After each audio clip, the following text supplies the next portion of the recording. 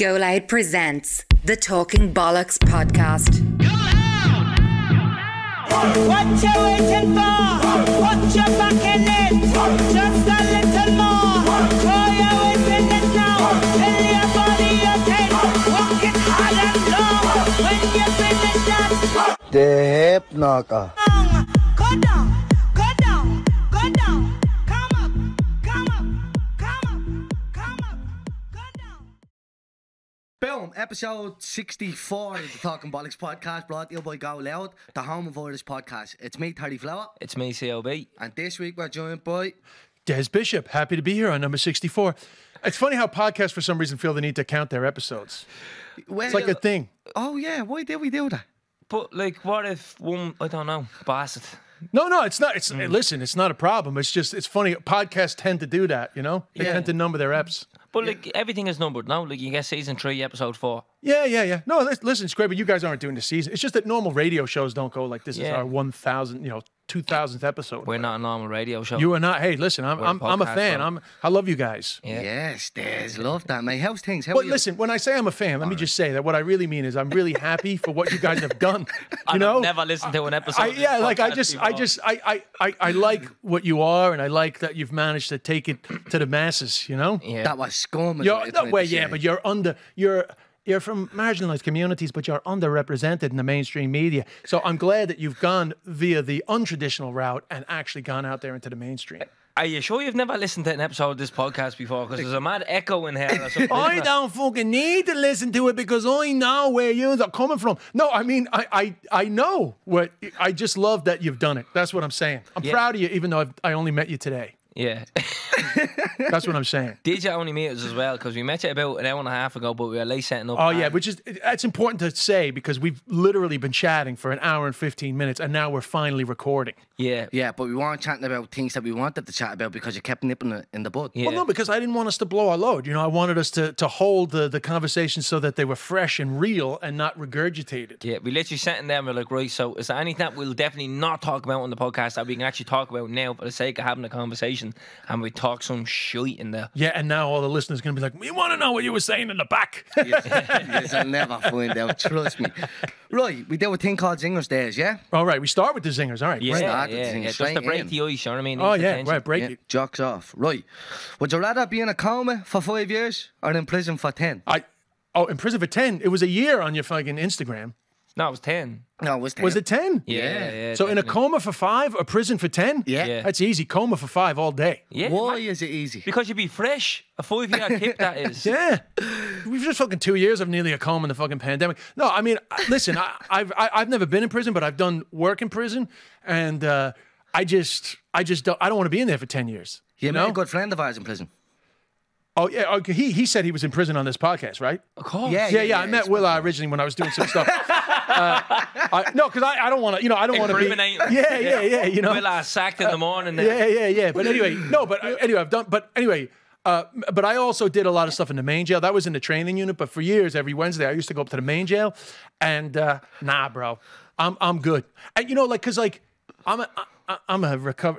I've been clean and serene since 1995. But I feel like if I was in prison, I'd be like nothing fucking else to do. And I don't. I'm fucking dirty needles. I don't want to be in prison for 10 years. I'd rather be in a coma for 5. Prison is fresh over here, though. Have you been in prison? No. Right. I know people who was in prison. And I have an Xbox, telly. Yeah, but do then what you want. But you're out in 5 years. A coma. boom. Mobile phone that smells like somebody else's hole. Yeah, but you still have a phone, don't you? Yeah, but you're still locked I'm up. good. You have to sext on a fucking, you get all these old burner tiny Nokia phone. You have to sext on a Nokia. It's hard to sext on a Nokia, you know what I mean? But that's what I'm saying. You're locked up, though. You know what I mean? After 5 years, it's literally, do you ever go to sleep? You close your eyes, you open them again. It's bleak. Boom. 6 hours later. 5 years feels like Boom. a day. Yeah, and you're fresh. Yeah, who's staying in prison for 10 years? I didn't anyways, yeah. Really? Yeah, I did, yeah. What were you concerned about your coma? What were you concerned if I wake about? up and someone's brown bread. But you're not guaranteed to get out when someone dies when you're in prison. And I think you would for the media Oh, family. do you You're not think you prefer to guaranteed. come out of a coma and find out that somebody you love is dead, or prefer to be in prison and not be able to get out for their funeral and have to fucking So you're not grieve? You can guaranteed to grieve get out. properly then. You're not guaranteed to get out, though, in prison. That's for a my funeral. main concern. Is someone in media family dies while I'm in a coma and I wake up and everyone's like, yeah, like your brother died 4 years ago. I'm like, hell, what? But if you know you can grieve, Do you get me? No? Yeah, but it's still, you're in prison for another 7 years. No, it's a valid point. Yeah, I mean, I don't understand why you're giving like more time to the prison. I feel like that question I feel like is maybe more of a 50-50 if it's like 1 year in prison or 5 years in a coma. Because who the hell's gonna pick 10 years? What's wrong with you? I don't know how you're picking 10 years.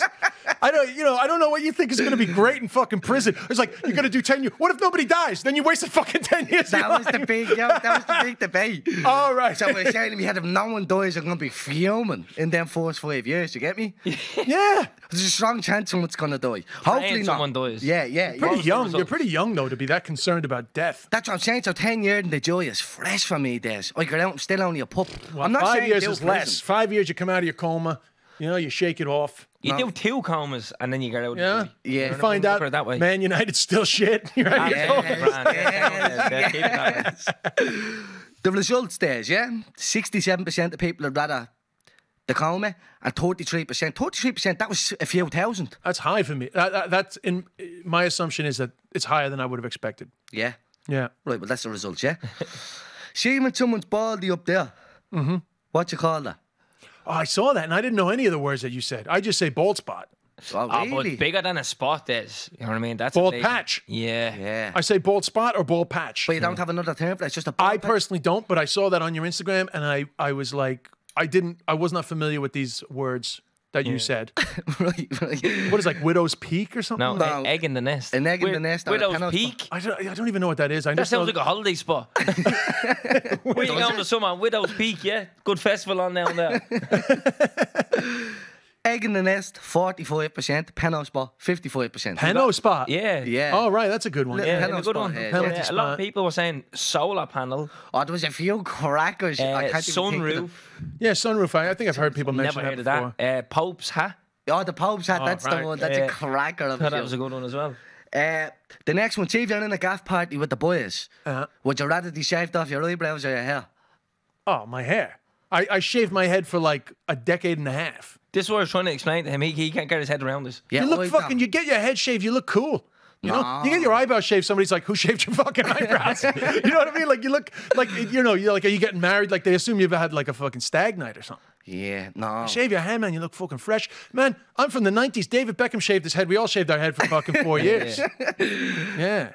Yeah. So what was the results on that? 54% are head, 46%. What? Really? That is shocking. very Oh, but you know fucking what though? close. Actually, I can understand that because it depends on the person. See, for me, it's like a no-brainer because like I have thick hair, shave my head, it grows back quick. But I guess some people are very into the way they look, so they think I'll shave off my eyebrows, they'll grow back pretty quick. No, but you know what the thing is? I think, not we, you, who was last week? Oh, Brian Penny again, yeah? So you and Brian underestimate how long it takes your hair to grow back because, see, when we got a skin fade and it grows back in the stubble, for that to grow into a comb over would take months. Right, Oh, listen. yeah, but I've been there. But I don't mind having a shaved head though. That's the thing. The head in your hair definitely grows quicker than your eyebrows.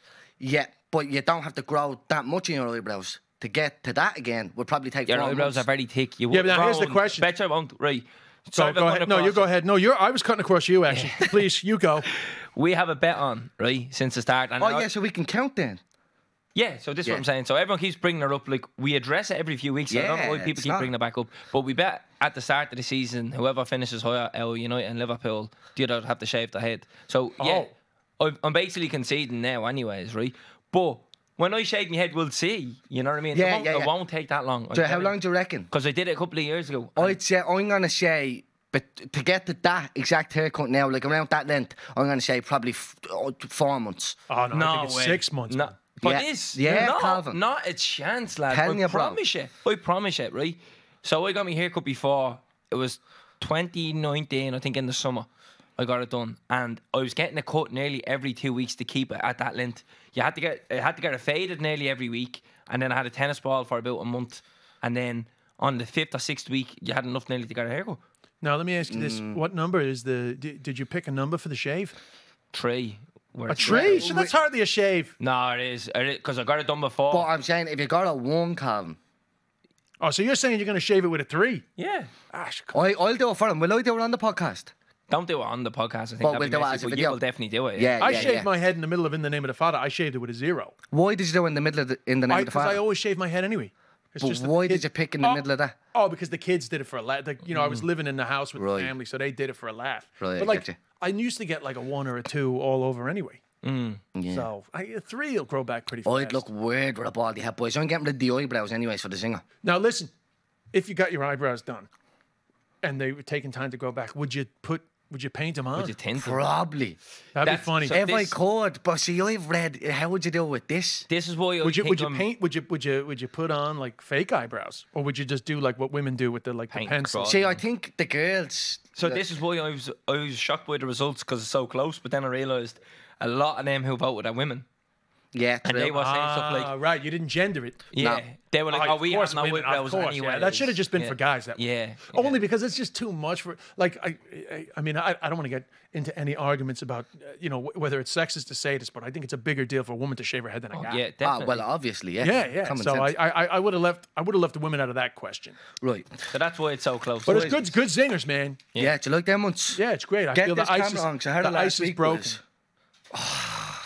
Not quite. Have you got a zinger? So Des, do you have any zingers?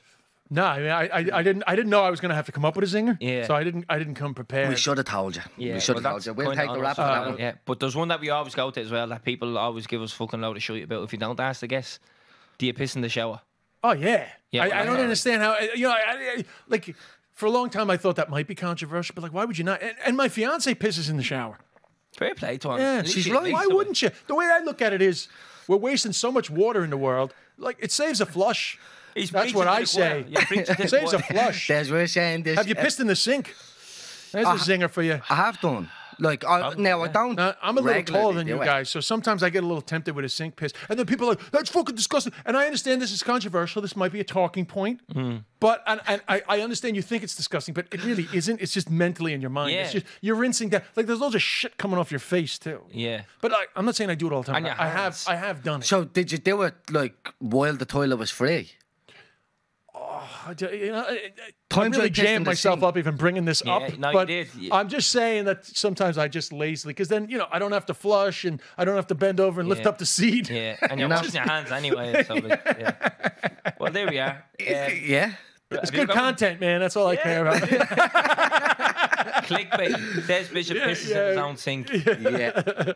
Zinger. Yeah, have you got one? I don't know Another if we did it. singer. Yeah, Huh? well, we have to do this week's ones now. And then the results will be on next week's one with someone else. Oh, sorry. Did you get me? I didn't realize we were doing the results show. Yeah, well, you're You learning, guys Des. like You're learning, yeah? Strictly Come Dancing. Yeah. Very excited. I don't know if we did it. Would you rather, because I remember we did TV shows or film again, yeah? Yeah.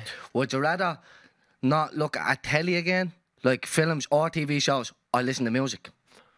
So never watch Ant or never listen to Ant. Yeah. Ooh, very good. That's a good Does zing. podcast count? Yeah. Yeah. That's Any what- Oh, Oreo. no, it doesn't. It doesn't. So podcast music. counts as music. Oh, never listen to music, you're saying? Yeah, music, yeah. Or just So no music. songs ever again. So That's a toughie, man. That's a good zing. That's a conundrum. it's an easy one for me. I'll never watch telly. Really? But I have to be honest. I watch more visual stuff than I listen to music. I watch more stuff than I listen to music. So, I think. That's a toughie. Oh, I'm stumped. football's involved in telly, isn't it? There you go, bro. Welcome to the real conundrum. Yeah, but you could listen to it. You could listen to a match. I like listening to a match when I'm driving. That's childish, Des. Wow, that's a toughie, man. That's a toughie. I just Very love tough. getting into I love getting lost in a good series, you know? Yeah, I can't actually answer that one. Oh, that's a toughie, man. It's like that, boys. Yeah, that was a good one. That's a good zinger, bro. Yeah, right. know? That's my zinger anyways. Let me know what you think. Out Sunday on the polls. Oh, so we don't have to answer, right? We Nah. just You can answer now. Yeah, Yeah, well- No, but I'm saying right now it's a tough one to answer. I mean, my initial reaction is I'm gonna go, I'll never listen to music again. But then you think about it. but it's very sad though. To me, that's very sad to have to lose that. Yeah. I have one. And I don't know where this came from because we were bombarded this week. So something must have happened in the last few Right? days. Can I just say one more thing before you go to that zinger? I Yeah. apologize because I don't want to go back on something. This what happened out there and you were slagging me No, over but that. what happens to music on the stuff that you're watching? Zilch. Oh, so suddenly the music is wiped out of No, television? I'm messing now. Of course the music Oh, stays well, then in I'm definitely television. going to go video. I'm going to go visual because I'm still going to get music on the shows. You get your dose in there. Yeah, so sorry, go ahead. My apologies. Right? Right? See, we don't usually get this deep with singers, you know. Oh, sorry. Well, I have to say I get a real kick out of this No. because I like the analysis of it. Yeah, no, it's good. I enjoy it myself, but it's usually like when we say the singer, it's usually your mind is made up really quick, and you're like, no, I picked this bum, but then you never usually have to think about it. Yeah. But that was a heavy one. Yeah. I don't know what happened this week, but I'm seeing it everywhere, and I get messages everywhere, and I've seen a few people do it on their Instagram as well. But do you think there's more doors in the world or wheels? Easy one. Easiest singer ever. I know More the doors or answer. wheels? Doors or wheels? Yeah. There's obviously more doors. What do you mean, obviously? Because what is wheels? think Are we about it. saying cars? No, Every no. car has like 2 or 4 doors as well. Right. So there's And then cars. every house. Hang Oh, on, nice, hang on. bro. I didn't even think about that. See? Right, so hang on Yes. for a minute. What about trucks that have 18 wheels? So them trucks only have 2 doors, but they have 18 wheels. You're at the wreck of my head. What about bikes? How many bikes is there out there? They don't have doors and they all have 2 wheels. Yeah. Many. How many shopping trolleys? How many? Hang on. How many planes is there out there? Planes have about 6 or 7 doors on them, and they have about 24 wheels. Wow. Do you know But what how I mean? many houses? Yeah. How and then- many? How many Yeah, push how many bikes is doors there, in a bro? house, though, bro? How many push bikes? doors in a house? Stabilizers. We're not all from the wheelchairs. flats. Well, if you think We're not like- all from the flats. A lot of houses have a lot of doors. Yeah, well, the flats have a lot of doors as well. No, now that you're at the point that into, I never thought about it like that. It's definitely a good zinger now, A good zinger. but I definitely Very hard still to think prove. doors. Yeah, You never will prove it. but Hell, just I mean, an I argument, was isn't it? initially going to go with wheels personally. I but- still think it's wheels. Trolleys is a good one. Really? Wheelchairs, prams, But you need Yeah. to remember. So you're talking. unicycles. Try- Unicycle. Do you know what I mean? That's the least amount of wheels It per, doesn't matter, per it's still a wheel. vehicle. every wheel counts. Yeah, That's a new campaign, man. But like everything that has like the 4 wheels and all this carry on, right? Every house has about what 6, 8 doors, 10 doors. Every house, Yeah. bar none. So Chairs have wheels on. there's not that many 18-wheeler trucks. There's a lot though. But there's more houses with Yeah. like 10 doors. Yeah, but not every house has And I'd doors. say- You know what I mean? I'd say Think probably about all the billions toys. more. Think about all the toys that have wheels on them. Bro, push bikes, stabilizers. Some bikes have 4 wheels on them. In that case, you know what I mean? Yeah. Yeah, my head's wrecked. Some yeah. cars only have 2 doors with 4 wheels, and then a spare one in the boot, 5. Many mansions, boys. Imagine how many doors is in a mansion. Well, Yeah. Oh, yeah. Okay. Oh. What about bed sits? They're What all about open all plan. the skyscrapers? yeah. Their windows, I'm not changing doors. the doors. No I'm changing the doors. doors, bro. No way. I'm changing lads, the I'm doors. not having it. Not having Changing it. the doors. What's a lift? That's a door, lift That's door. a Nah, door right you can't there. count that as a door. It opens out. No, Wait, it's a count- door. there- The elevator yeah. door. The lift. What bro, do you relax call there. what do you call the things that close on an elevator? On a lift? Cunts. I don't know. Come here, listen. What do you call them? wheels. The elevator door, the Yeah, lift it's a door. lift. Yeah, no, I get it, but I'm still going. Yeah, but like, I'm going doors. what pulls up a lift then? At the top in the mechanism, there's wheels. Boom. Boom. There you go. No, valid point. Valid point. Boys, here. I'll argue this till the cows come home. Well, we're not going to be able to prove it, Yeah, we can't but it's get a very good. It's a great thing to think You'd be about. surprised who listens to The this podcast. evolution- Someone might break Someone's the gonna car. hear us with facts. The progression, even in this short time, has been very enlightening for me. I'm quite shocked, actually. So how what much- you're trying to say is we came across as 2 stupid cunts, but we're actually very intellectual. that is what I like to call your own issues. Because actually, I was just saying that I'm very impressed with how much I didn't think about immediately that you brought up that made me think about it. We look after you there. Yeah, don't it's we, will very you? lit. What, I love this catfishing stuff. you? I like crossword. All this stuff, these little brain teasers, I think it's great. Yeah, it's good. Keeps you. I keeps think you they're young. less zingers. I think they're more like, brain fucks or, Yeah. whatever. They used to be singers. Now we've just moved into a whole new Yeah, I world think of I like it. shit. It's a little brain tease, Yeah, Yeah. it's a nice icebreaker with the guests. You know what I mean? It gets it going. Gets it going. But we were well broke. Our ice was well broken. Well Yeah. broken, Well melted, broken. gone. Yeah, global warming. Yeah. Right, something we want to talk about. We have a couple of suggestions, but there's one that me and Terence have. You've been it's- holding on to? Yeah, well, it's kind of reared its ugly head again. So me and Terence had this discussion probably about a year ago. It was more of like a debate that we had, and it reared its ugly head over the weekend. And it was the Whitney Houston one. Bro. Right, now listen to this. This is a big one. So, $1 Million Bill by Whitney Houston. You know that song? How does that go? And if he makes you feel like $1 million bill, say, oh, say, oh, make you go left, right, up, down, make keep you going. spinning round and round. Say, I got to be honest. I'm say, quite familiar with her, but I don't really know that song. If it feels Right, good, so my- if it your feels whole good, argument put is- one hand in the air, say So yeah. this is what we'd be stuck with if you couldn't play music anymore. Yeah. Think about it. Basically, yeah. So the whole the whole question is, I said to Calvin, $1 million. Very, very controversial, I think. I don't think so. I don't think $1 Million Bill is in Whitney Houston's top 10 songs. It's definitely not. I never heard of it. Yeah. So Do me you put- know 10 Whitney Houston songs? No, I don't know. 10. No, there you but, go. no, Correct. it does though. So if I played 10, But I bet you if you it'd sang know 10 them. other ones, I'd actually. Yeah. If I played 10 other Whitney Houston songs, you would say straight away, it's like you're born ingrained listening to them, you know, all the lyrics. But that is like one of our more upbeat songs. It's a good song, don't get me wrong, but it's not top 10. I think it's top 10. I know, but 10 is a large list. That's It what I is. would There say. is a large list. And my argument to him is always, right, so you have to name, if it's not in the top gotta 10, you name have 10. to name 10 better.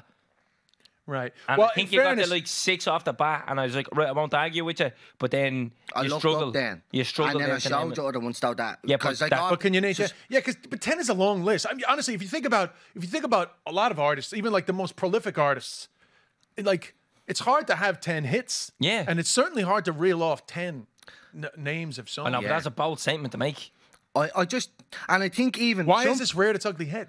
Because we had were an playing argument a about it song before. in the car, Yeah, remember? we had an argument about this before, and then it went quiet, and then we had another argument about it again Yeah. with someone else, and then just over What was the weekend, resolution? I mean, you put We this out. named 10 songs. We had to name them, and then we had to like debate them. Really, it was like this one. I was like, yeah, that's grand. And he's like, this one's like not a chance. And then you just, yeah.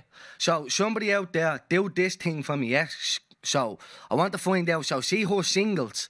I bet you that's not in our top 10 most selling singles of all of them. Do you get me? Is it in I the bet top you there's 10 listened to on that- Spotify? I'm gonna. Look I don't know. I'll I look don't it know. up. Number one, what the greatest love is number one, right? Yeah, well, there's a few. There's a don't few know. belters in there. Yeah. Like a few of them are real sad now. I know the boys aren't listening, but that little. Go on, sing it. Will Then. always love you. I'm not a singer, man. I'm That not wasn't trying to bad. put I'll out give you there. that. But that would be in my top 5 for sure. Our biggest Billboard hits, yeah. I believe that What's children Billboard are the hits? future. It's the chart that they base off. It's a big chart in the US. Yeah, that's the Billboard charts. That's the top 10. Right. That's the charts. Is it there? No, because you have to sign up the Billboard. But if to you're say it. my age, But when fuck you them think anyways. of I believe So that somebody do children- that for us then. Well, come on. Yeah, I know that's a great song as well. No, I know, but you always think of Coming to America though as well, because Sexual Chocolate sings that. I believe that children are the future. Oh, do they? Yeah. He sings it. Yeah. Teach them well and let them lead the way. But So that's the whole song? That's her song, but he sings it in Coming Yeah. to America. Eddie Murphy sings it in Coming. Yeah. I've never seen it. I don't think that's a good basis though for it, because there's some songs No, out there I'm that not ba- I'm- belters that underperform. I'm not basing on Does that. your I was- audience? Does your audience give a shit about Whitney No. Houston? I'm quite They probably shocked will. that you've taken such a strong I position. love her. I love her to bits. Oh, you love she her, is huh? lethal though. No, she's lethal, man. Yeah, but I'm just shocked that you would choose this controversy. Yeah, because it popped up the other day when we were driving, and I was like, I'm going to talk about this on the next episode, and now here we are. And here we are. He said, I mean, I remember the first time I saw her. She came out on some award show or some TV show, and I just remember thinking, like, my God, that's the nicest voice I've ever heard in my life. Like, it was just a distinct moment of just being like, wow, she is incredible. She's I was like lethal. 8 years old or something.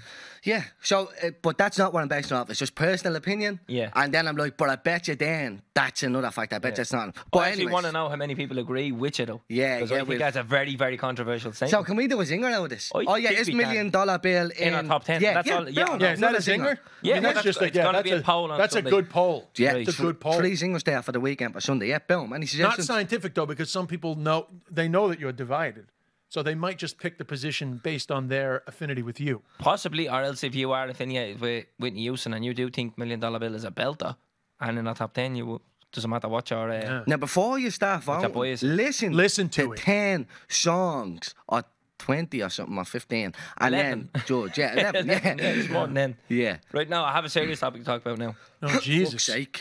So it was a suggestion, and it is a bit fitting as well. So we had our first live show on Friday. Oh, and congrats, guys! thanks very much. Very Thank you. impressive. It was a bit overwhelming. It was weird though, because it's like I knew it was going to go that way. That it did. We blew it out of the park, and then it was still at the same time. It was a bit surreal to say, like, how the fuck is this happening?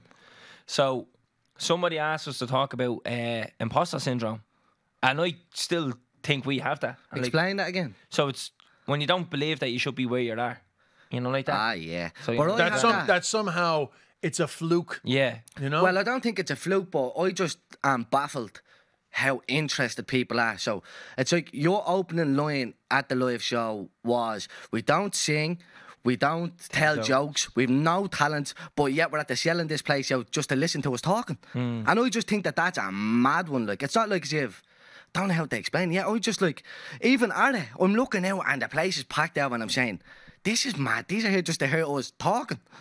But it was legal. Yeah, but I mean, well, first of all, I mean, imposter syndrome is a real thing. I've always had it. Still have it to this day. You know, you think it's a fluke or like some bit of poxy luck has got you like a following. But at the same time, the proof is in the pudding. They're sitting there. They're not just, by the way, they didn't just come to see you, but they fucking love you guys. You're walking out there, they're like standing up. Like I literally, at my most popular 41 Nights in Vicar Street, they never fucking stood up when I walked out. But that's the connection that you make on the podcast because you're going deeper. I actually think that the speaking is a deeper connection. So what you're actually experiencing is not just why the fuck are they there? You're actually like coming to terms with the fact that like you're making a very deep connection with people through this medium, which is fucking great. Which is the great thing about the evolution of entertainment is that now two fucking scumbags from the inner city can get that, you know, can put it out there. Yeah. And the other deeper part of that is they were dying for it. For decades, they were dying for that. Yeah. And they never got the chance. And now they get the chance because of the freedom of podcasting. So actually, just to heal your imposter syndrome, it's not just that you guys are really entertaining and that they love you. You're actually part of a movement. And that's just evidence of it right there. Yeah, I don't know. I'm really like I really suffer with this subconsciously. I do be lying at home and I need things to be affirmed to me. Like at the start, remember at the very start, Terence, when we only like 2-3 episodes in, and we were fucking booming. But then if I seen someone else who started the podcast, I'd be like, "Oh, Terence, we're gone. They're gonna do well better than us. They are." And like they've fallen off. Like anyone who kind of started around then never came really to where we went to. And then I'd see people with like real equipment and all, like we're fucking talking into a mobile phone. I was like, "Oh, Terence, they have microphones. We're fucked. They're gonna be better than us. That's it. Like no one's gonna want to listen to us anymore." Yeah. And I still think that fucking now, like, do you know what I mean? We have live shows selling out arenas. People are fucking falling over themselves to get the tickets, and I still think the carpet's gonna be pulled up underneath us. Like I think I'm just waiting for the day someone's gonna be like, "Ah, you found out now, you little chancer," and I'm gonna be like, "Oh yeah, your chorus well done." Like, you know what I mean? I would have never thought like that because I always knew there was a niche. Yeah. So no matter who was starting with us, there was nobody from our area starting. Do you get me? So I knew there was that niche in the market for two inner city lads or two working class lads to do a podcast, like, if that makes sense. So I wasn't worried about that, but I was definitely thinking like, definitely what you were saying about the phone situation. As we used to do it into a phone in our man's kitchen, and then people have put up episode 1 of our podcast is coming out now, and there's a whole studio. Oh yeah. Yeah, Right. I was like, could "Oh, But the fall thing is behind. that you guys have like a chemistry. There's just, listen, nobody knows the formula. The one thing you may have got lucky about, you know, imposter syndrome, the one thing you may have got lucky with is that you guys connected and that your connection is special. I mean, a lot of it comes from that, you know? Yeah. But chemistry, like good pairings, Ant and Deck, different groups over the years, that's luck. But the reality is that when it kicks off, that's not luck. Yeah. Well, you believe in destiny or not, but like it's meant to be. The chemistry is real. The fact that you met might have been luck, but the chemistry isn't luck. The chemistry is real. Yeah. That's what people are tapping into. Yeah. And the fact that you guys bring the best out of each other, that's real too. You know? So, but imposter syndrome, to be honest, man, I think imposter syndrome is your friend. Yeah. Because you won't you won't rest on your laurels. You'll always be trying to prove yourself. Yeah, that's Look at fucking exactly how I Kanye. feel. Watch that Kanye doc. I'm no fan of what he's doing at the moment, but like those first 2 episodes of that Kanye doc, look at how much he's trying to prove himself. Now I know he ended up losing his humility. Yeah. But the imposter part, this sense of like, do I belong here is a drive. So I think it's good. Yeah, that's exactly how I feel. This And honestly. listen, all I the don't time, buy man. this fucking. A lot of times, I don't buy all this confidence nonsense. The word con, by the way, comes from confidence. You know what I mean? Con men, it comes from confidence. A con job is a confidence trick. That's what a con is. So a lot of people, I get it. Sometimes you need to be like, believe in yourself and all this Tony Robbins, you know. Yeah. McGregor's always like, oh, I visualize this, you know. But like, that's also bullshit. It's like a trick. Yeah. The reality is that I think that the imposter syndrome is actually a better drive for success because you're always going to be trying to No, prove yourself. You'll never settle Yeah. and think Never I'm the settle, best. man. It'll never be enough either. That's also the addiction thing, but maybe I don't know your backstory enough. Yeah. Come here. I don't know. Look, I I'm just enjoying the ride, you know. No, but it's great. But listen, you know, like self-esteem and different things that come up when you start to change as a human being and you feel like you don't belong, all that imposter syndrome stuff. It's really good, especially now you're putting it out there, you're being honest, because it'll force you to take a look at yourself. Because some of imposter syndrome actually comes from negative things about yourself that might be torturing you. And you can heal those parts of yourself, but that's a journey in itself, you know? Yeah. I don't know. We'll see what happens about further down the road. But like for now, I don't know how I'm gonna. I'll just cope with it. I'll just roll with the punches. You know what I mean? But listen, Go every week by comedian, week. listen, every comic, if they're on like a compilation show, if the guy that's on before them is fucking killing it, they're like, I'm fucked now. How you Like gonna follow that? everybody Yeah. goes through those feelings. That's just very normal, you know. To compare is to compete.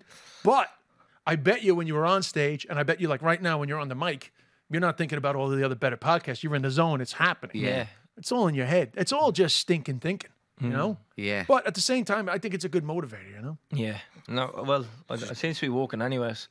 Not, like, you know what I mean? I don't know. But it's just the stuff that just be going on. See, when the lights go on, the mics are not recording anymore, this is what does be going through in my head. I'm like, bollocks. You know what I mean? Yeah, but some of that stuff is probably self-esteem shit too. You're getting older, you're getting success. It starts to, you know, makes you question yourself. So while I was saying that imposter syndrome is a good thing because it's a driver, it is important to not be content with low self-esteem. Yeah. Like it is good to tackle that. So I know I'm maybe contradicting myself a little bit, but it is good to tackle your low self-esteem. It is good to realize that you do belong, Yes, that you Des. belong here. You know? How does that make you feel? I don't know. That got mad deep. I think. Yeah, that got mad was a deep. good Have you ever done discussion. therapy? Yeah. Yeah, because that's like a moment of therapy. Like, you know, how does it feel to know that you belong here? I don't know. See, like growing up, I always had a chip in my shoulder because you're always told you don't belong, and you're always like, anytime you make it somewhere, you shouldn't be there. And I guess it's underlying. I wanted to say that, but I didn't want to sound like that cunt that always brings her up. Yeah. But you reckon that is just because it's instilled in us Yeah, from you're young, like conditioned. from where you're Yeah. from, and it's conditioned into you. You're always told you're never going to make it anywhere. So when you're making it somewhere, you're like, I shouldn't be making it somewhere. Do you know like that? If that. Yeah, but that's why it's so much fucking sweeter. And then the No, whole- it is. That's Some what. cunt from Black Rock Yeah, but doesn't get the same kudos for And that's fucking the making thing it. as well. It's like it's a rarity to have these voices on a platform, like on a big platform. Like so, like if you look at radio, podcasts, and 99% of them are from middle and upper class backgrounds. That's just facts. Yeah. And so the great when thing we're about here podcasts. now, so when we're here now, it's sort of like, should we be here? Like because there was no one there before us, really.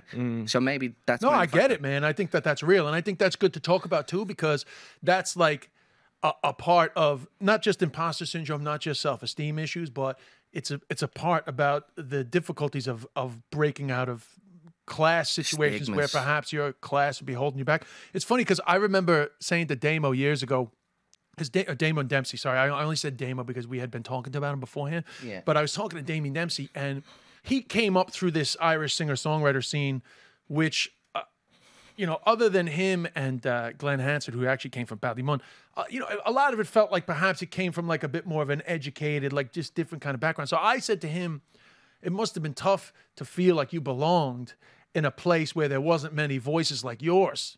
And he said, no, actually, they embraced me. The toughest part was going back to my fucking neighborhood Yeah. and people telling me, who the fuck do you think you are? Like, fucking, Yeah. you're not fucking gonna make it doing that shit.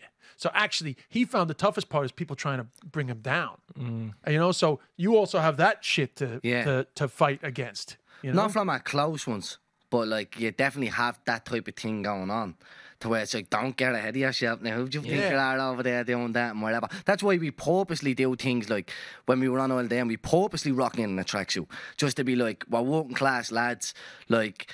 So we're gonna just prove that we're sticking to our roots, but that doesn't mean we always have to wear tracksuits. So like I was saying earlier on, we wore suits to the live show, and someone texted us and they were like, "Don't wear suits, stick to our roots." It's like we wore tracksuits on all day because it was on a national yoke, on a national level, but we look fresh in the suit. We want to wear the suit. We want to look good. We want to feel good. As well, you don't want to make it look like you're trying to betray a character. Yeah, we're not a Look, character. you have to you're wear a authentic. tracksuit because you're. No, like but- I wear tracks because this is what I wear on a daily basis. Yeah, I'm comfortable in it. Yeah. I'm also comfortable in the suit, but I can't afford a suit for 7 days a week. But as well, the suit was for the occasion. Yeah, exactly. You know, like that. You And wouldn't then wear track. That's the case. We should be wearing tracksuits to weddings then. You know. that's what I why mean? people are saying like, oh, like, but you went on Ireland AM in tracksuits, but that was like more so to be like why would we got a suit to go on Plus, Ireland it was AM? 8:30 in the morning as well. Yeah, I I'm wouldn't not have laid the getting suit on at that decked time. out Yeah, but that's because you're being authentic to yourself. You're not playing a character. And to be honest with you, it's great on a deeper level because you're not just talking about being lads from the inner city. You're being lads from the inner city talking about loads of shit. Yeah. So you're actually reminding people that there's a lot more going on from the people that you completely dismissed. Oh, this podcast gets so deep all the time. Like, there's not a thing that we haven't talked about in terms of recovery, in terms of, believe, mental health, everything. So, like, we are just two lads from the inner city and we do like talking about our area and bigging her up and whatever. But we also get down and dirty with everything. Yeah. But that was, when I did join the hood all those years ago, one of the big motivations was most of the comedians are from middle-class backgrounds. Most of the comedians don't sound like they're from, inner city areas, areas that are traditionally marginalized, right? Yeah. So I just wanted to get those voices out there. I didn't think like, oh, I'm a great guy or anything. I just thought there's so many funny people. There's got to be one or two comedians coming from these areas. Yeah. Most of them don't think that they could do it. In America, funnily enough, because there was so many successful African-American comics, a lot of people from like quote unquote the hood were thinking I could do that. But in Ireland, there wasn't. There was Brendan O'Carroll. Who else was there? How long ago we back talking in the day, then? like Yeah. But I'm saying so so that's why I wanted to get those voices out there. But it's coming from the same place that you are. And isn't it funny because Joy in the Hood was actually filmed in 2005. So what are we, 17 years since we filmed that? And you guys are still thinking that you haven't heard that many voices like you. Yeah. So But it's it it's is not like that it. common. Yeah. So it's good that you're getting it out there. Yeah. That makes sense. See, we're common amongst uncommon people. Yeah, but That's you're what we common are. as fuck though, and you Yeah. should never lose that. That's your Well, I don't that's think your you point can. of difference. Yeah. Like, you know what I mean? I'm 28 years of age. It's going to be very hard to shake this now, isn't it? So I never heard, before I moved to Ireland, I never heard common as a term, like a derogatory term. For yeah, it. common as muck. Yeah, I Common never. as muck, That's all Irish. I wasn't familiar with that term until I came here. Yeah. Right. Well, there's that. Yeah. There's that well covered now. Well done, lads. That's imposter syndrome. Yeah. So Little therapy session.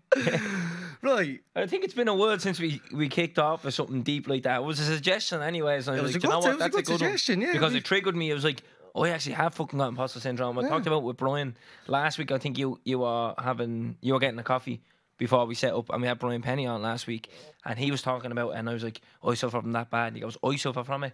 And he was talking to Brezzy, Brezzy. Brezzy says to Brian, don't worry, I suffer from it. And you're like, these people are in front of the lights and cameras, and they're on stage fucking on a weekly basis.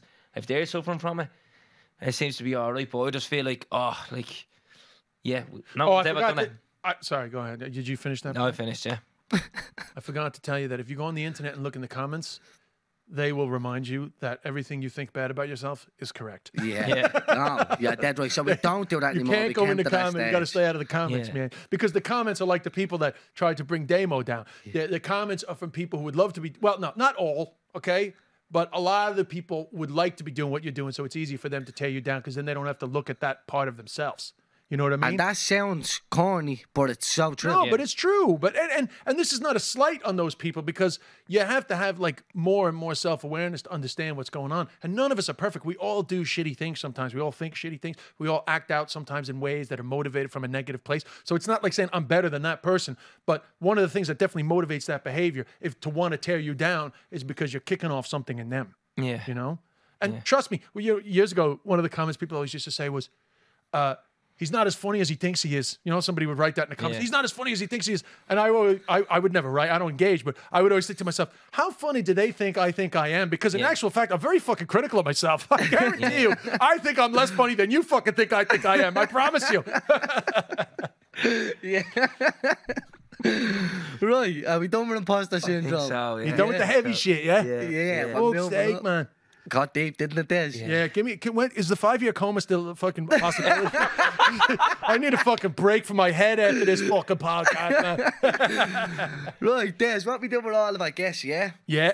We bring it right back to the start. All right. So, if you want to bring us right back to the start of your life, what's your name, where'd you come from, and what was life like growing up? The beginning of Ready to Die. Yeah. So, so my name's Des Bishop, known as an Irish-American comedian, but I was born in London, which is established since we're being honest, which is very annoying to me because my parents were just waiting for me to be born and then they left. But I'm stuck with this fucking British birth, which is like the original sin, like the bite of the fucking apple, the stain on my existence. So I was born in November. My first Christmas was in New York. Like it was just What date in November? November 12th. I'm the 13th. No way! Yeah, mate, what's the story? One day Scorpio. after- Scorpios, Yeah. bro. We're the best Know what I sign. mean? Most controversial sign. Not that I'm a big sign Yeah. guy. But I was born in 1975. I'm 93. There you go. Know what I yeah, mean? But different. here we are. So anyway, yeah, my parents went to New York straight away. Grew up in Queens, New York, very just normal ass neighborhood. You know, I have a joke in my show at the moment, fun enough about class, which is that all my professional career has been in Ireland. Most of my career has been in Ireland. Done very little shows in New York since my mom got sick late 2014. Doing a lot more shows in the States, and for the first time in my life, I get judged by my accent. Like obviously, like it's not the first time I've engaged with Americans, but it's the first time where for like long periods of time I've been like acting as a professional human being, and you know I forget that like to Americans my accent is literally the equivalent of all right, what's a starty? Like Yeah. not full on like fucking all right, man. Yeah. You know, but it is definitely like a working class, like a Beaumont. You know what I mean? Like fucking Common. Cabra. It's common. It's common, bro. Yeah. And I would never try to explain that to Irish people that like, you know, I had like a pretty like run of the mill, like American kind of working class upbringing, but they hear that and they make, they make judgments about me, which is funny because, you know, when I come here, like a lot of the people that I interact with aren't common. But when I go back, the guys I grew up with are common. I'm like, oh, this is interesting. Somehow I went to Ireland and fucking jumped up a class. I don't know how I don't know how I fucking did that. But anyway, so I grew up in that kind of like working class kind of New York, but not pretty decent incomes though. You know, like America in the Working class, but not New like York poverty. in the 80s was definitely doing better than Ireland in the 80s. Yeah. Come here, is Queens not a kip? No, Queens is quite large. I mean, Queens is bigger than the whole of Dublin. Yeah. So there's good, bad parts.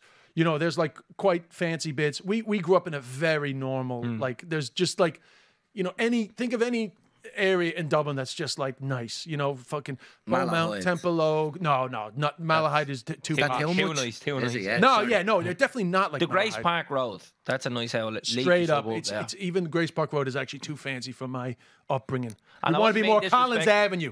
Yeah. Collins Avenue. Avenue, yeah. Yeah? I wasn't being disrespectful saying Queens is a kip. I just meant, No. is it not like, you know what I mean? No, dude, I will not get offended on this podcast. Yeah. So anyway, Queen's kind of upbringing, and then whatever. When I was 12, I started drinking a little bit too young. Got a little too into the booze. At 40, I had a lot of issues, self-esteem shit. Started acting out to the point where I flunked out of this Catholic high school that I was at in New York. I got sent to Ireland to go to boarding school when I was 14. And that was the big change. Do I have to go through all this with no questions? No, because Because a lot of your guests are older. Oh, like I'm 46. I've got a long way to go here. We've had yeah. No, I was thinking, so you just sort of breezed through that there. So Oh, sorry. How do you get to the stage where you come to Ireland? Yeah, have you got family here? Yeah, so we were brought up, even though my mother was actually born in New York, my dad was actually, funnily enough, he was also born in England and then raised in Middleton, County Cork. So, but we were brought up very Irish. Not like Irish American, like the annoying, like my great-great-great-great-grandfather was Irish. What's your man's name? Conan? Yeah, we were much more like connected to Ireland than he was. First of all, I was in New York, and all my dad's best friends were Irish. My grandmother was from West Cork, and so Ireland was like very much a part of our lives. We played Gaelic football, so we were very, very real Irish American. Even though Irish people don't accept us as Irish, we thought of ourselves as Irish growing up. So when this stuff kicked off, where I started getting in trouble and. My mother was just freaking out. She caught me drunk a couple of times at 14. I'd already been drinking for 2 years, but she didn't know. So I got caught drunk a couple of times. And, they're all sober people. My parents are sober. And so she was just like, he's guaranteed to have a problem. So in a moment of panic, well, actually, my cousin was visiting from Ireland, my cousin Fiona. And she was just like out of the blue was like, why don't you go to boarding school in Ireland? And I was like, fucking cool. So I actually said it to my parents, but my mother in a panic was like, yeah, and looked into it. And 6 weeks later, I was in Ireland. It wasn't like a life, it wasn't like a plan that had been brewing up for years. Yeah.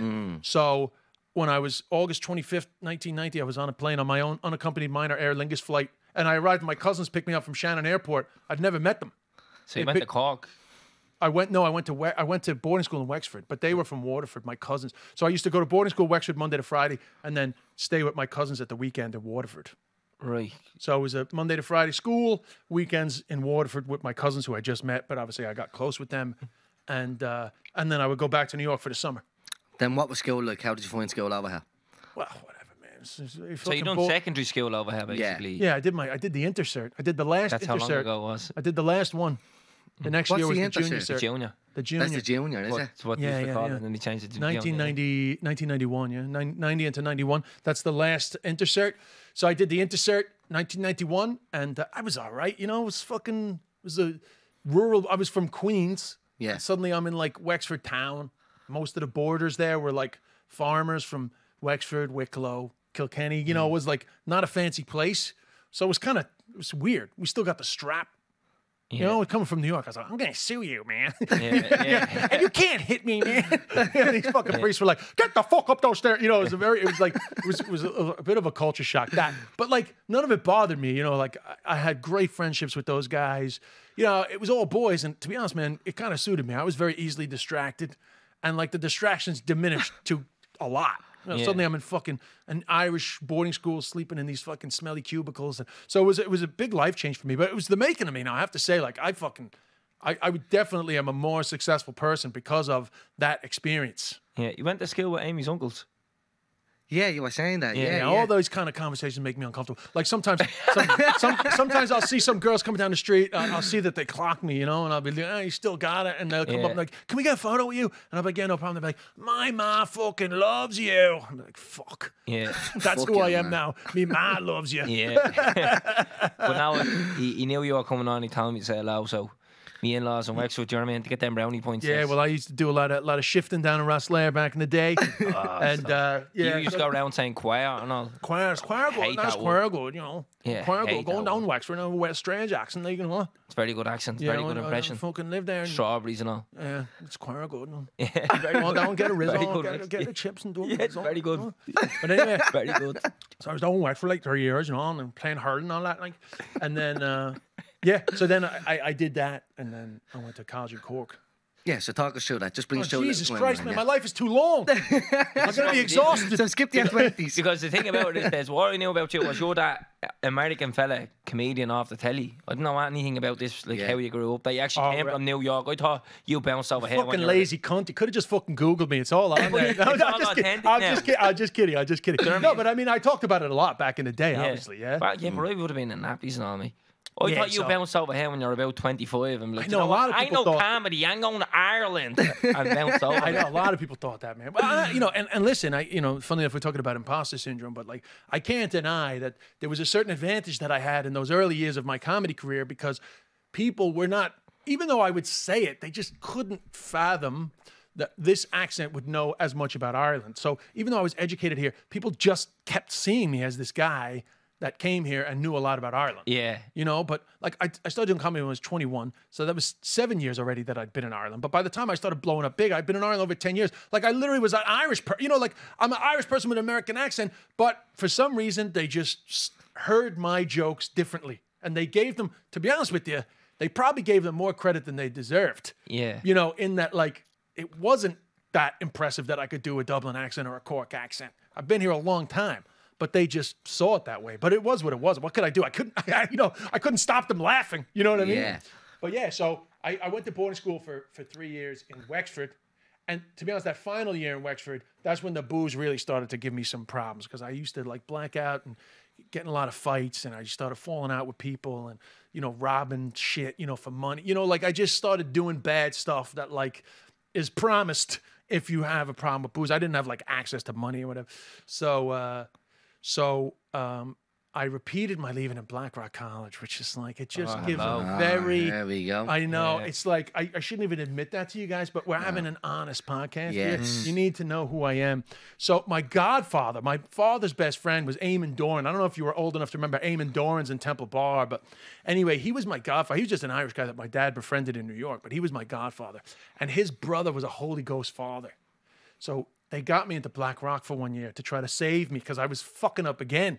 So they got me into Black Rock College, which is definitely a class jump. Like, you know, but the thing was that in Ireland, Black Rock College was so expensive, but actually in America, it just didn't seem that expensive. It was just a time where like things have changed since Ireland's economic power is, you know, like Celtic Tiger. they're more like together price wise. But anyway, long story short, I did go to Black Rock for a year. I have to admit that to you guys because we've been bonding here on a level that suggests that we're the same, but I am better than you. So I needed that to be established. But anyway, I repeated my leaving in Black Rock. And then I went to UCC.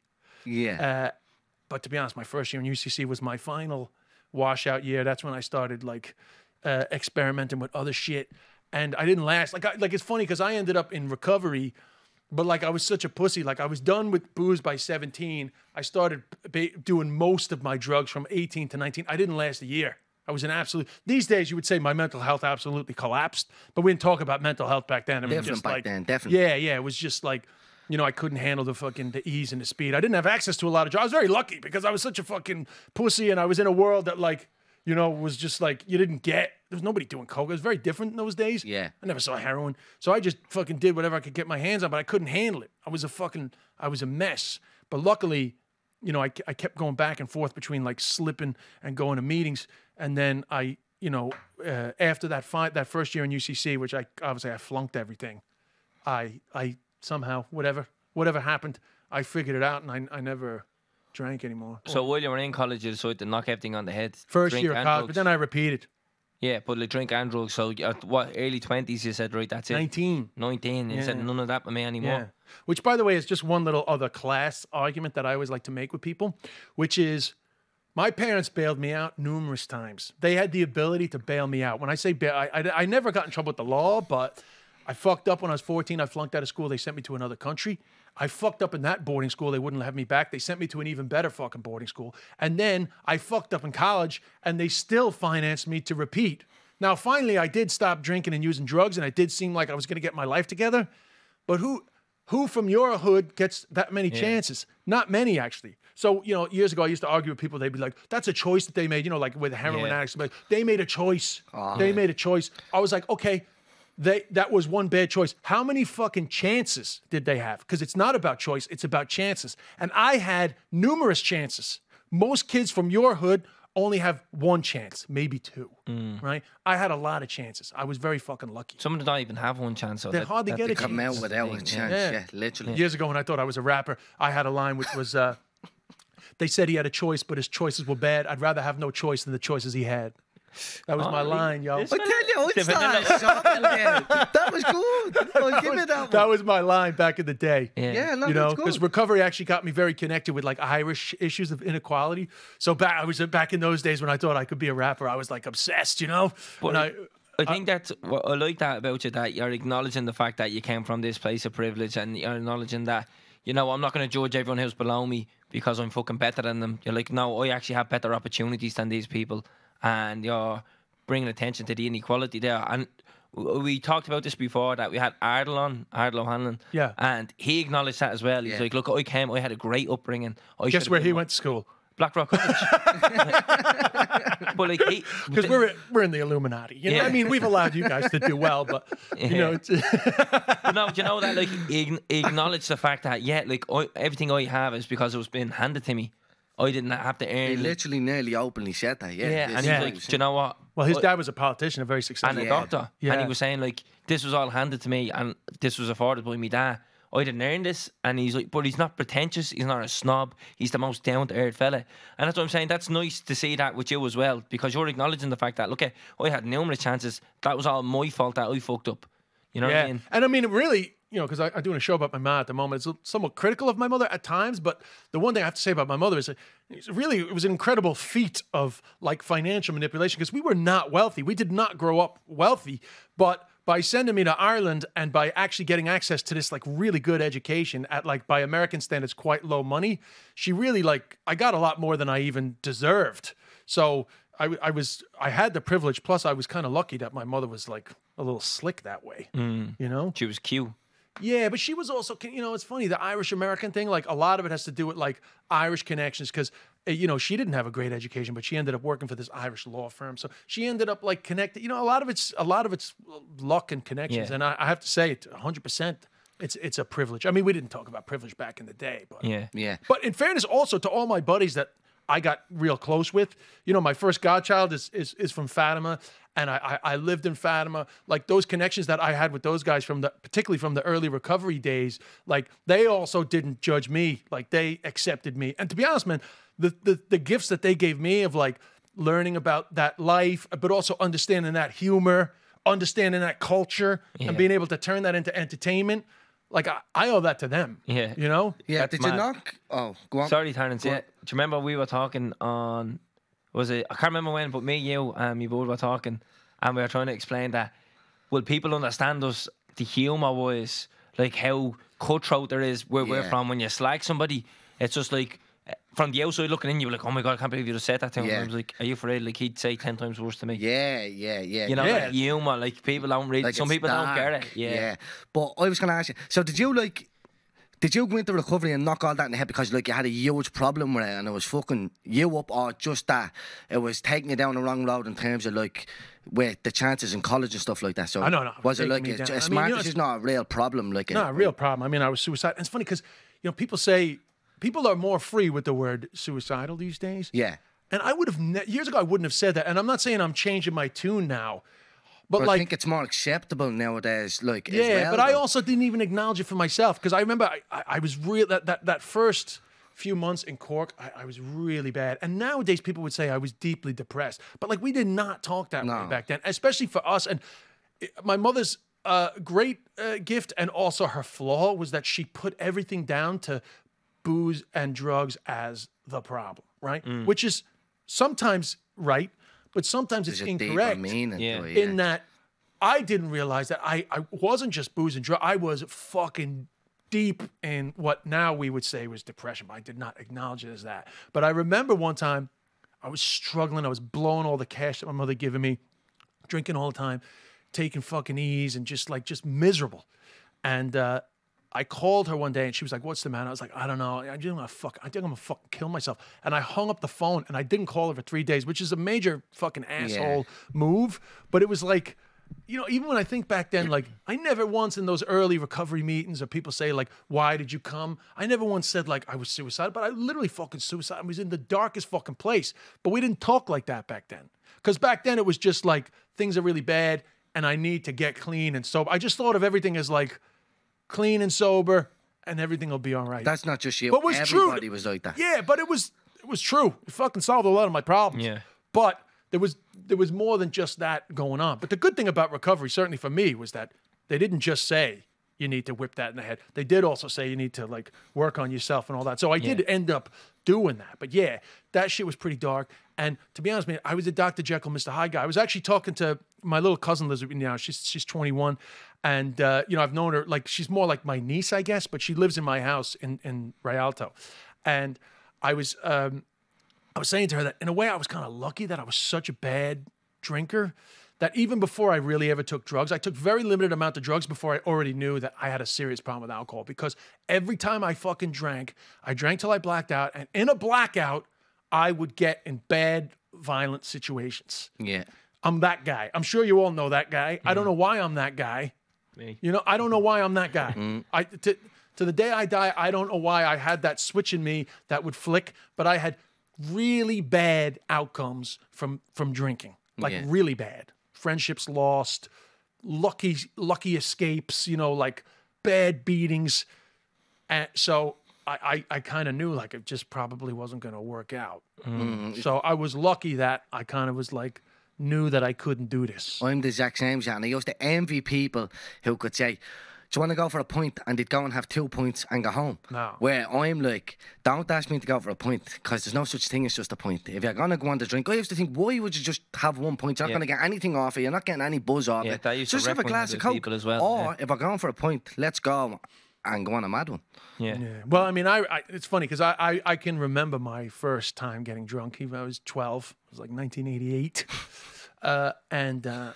This is why I always say, like, people say, like, how do you know, like, you weren't meant to drink? Because I grew up with what now we know is anxiety, right? But we didn't talk about anxiety. I grew up with a fucking tension in my body my entire fucking childhood. My mother was a very stressed out, like, very controlling, odd woman.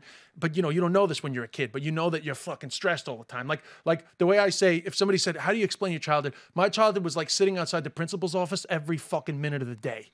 I literally thought I was in trouble every fucking second of my childhood. Like I never felt free from stress, right?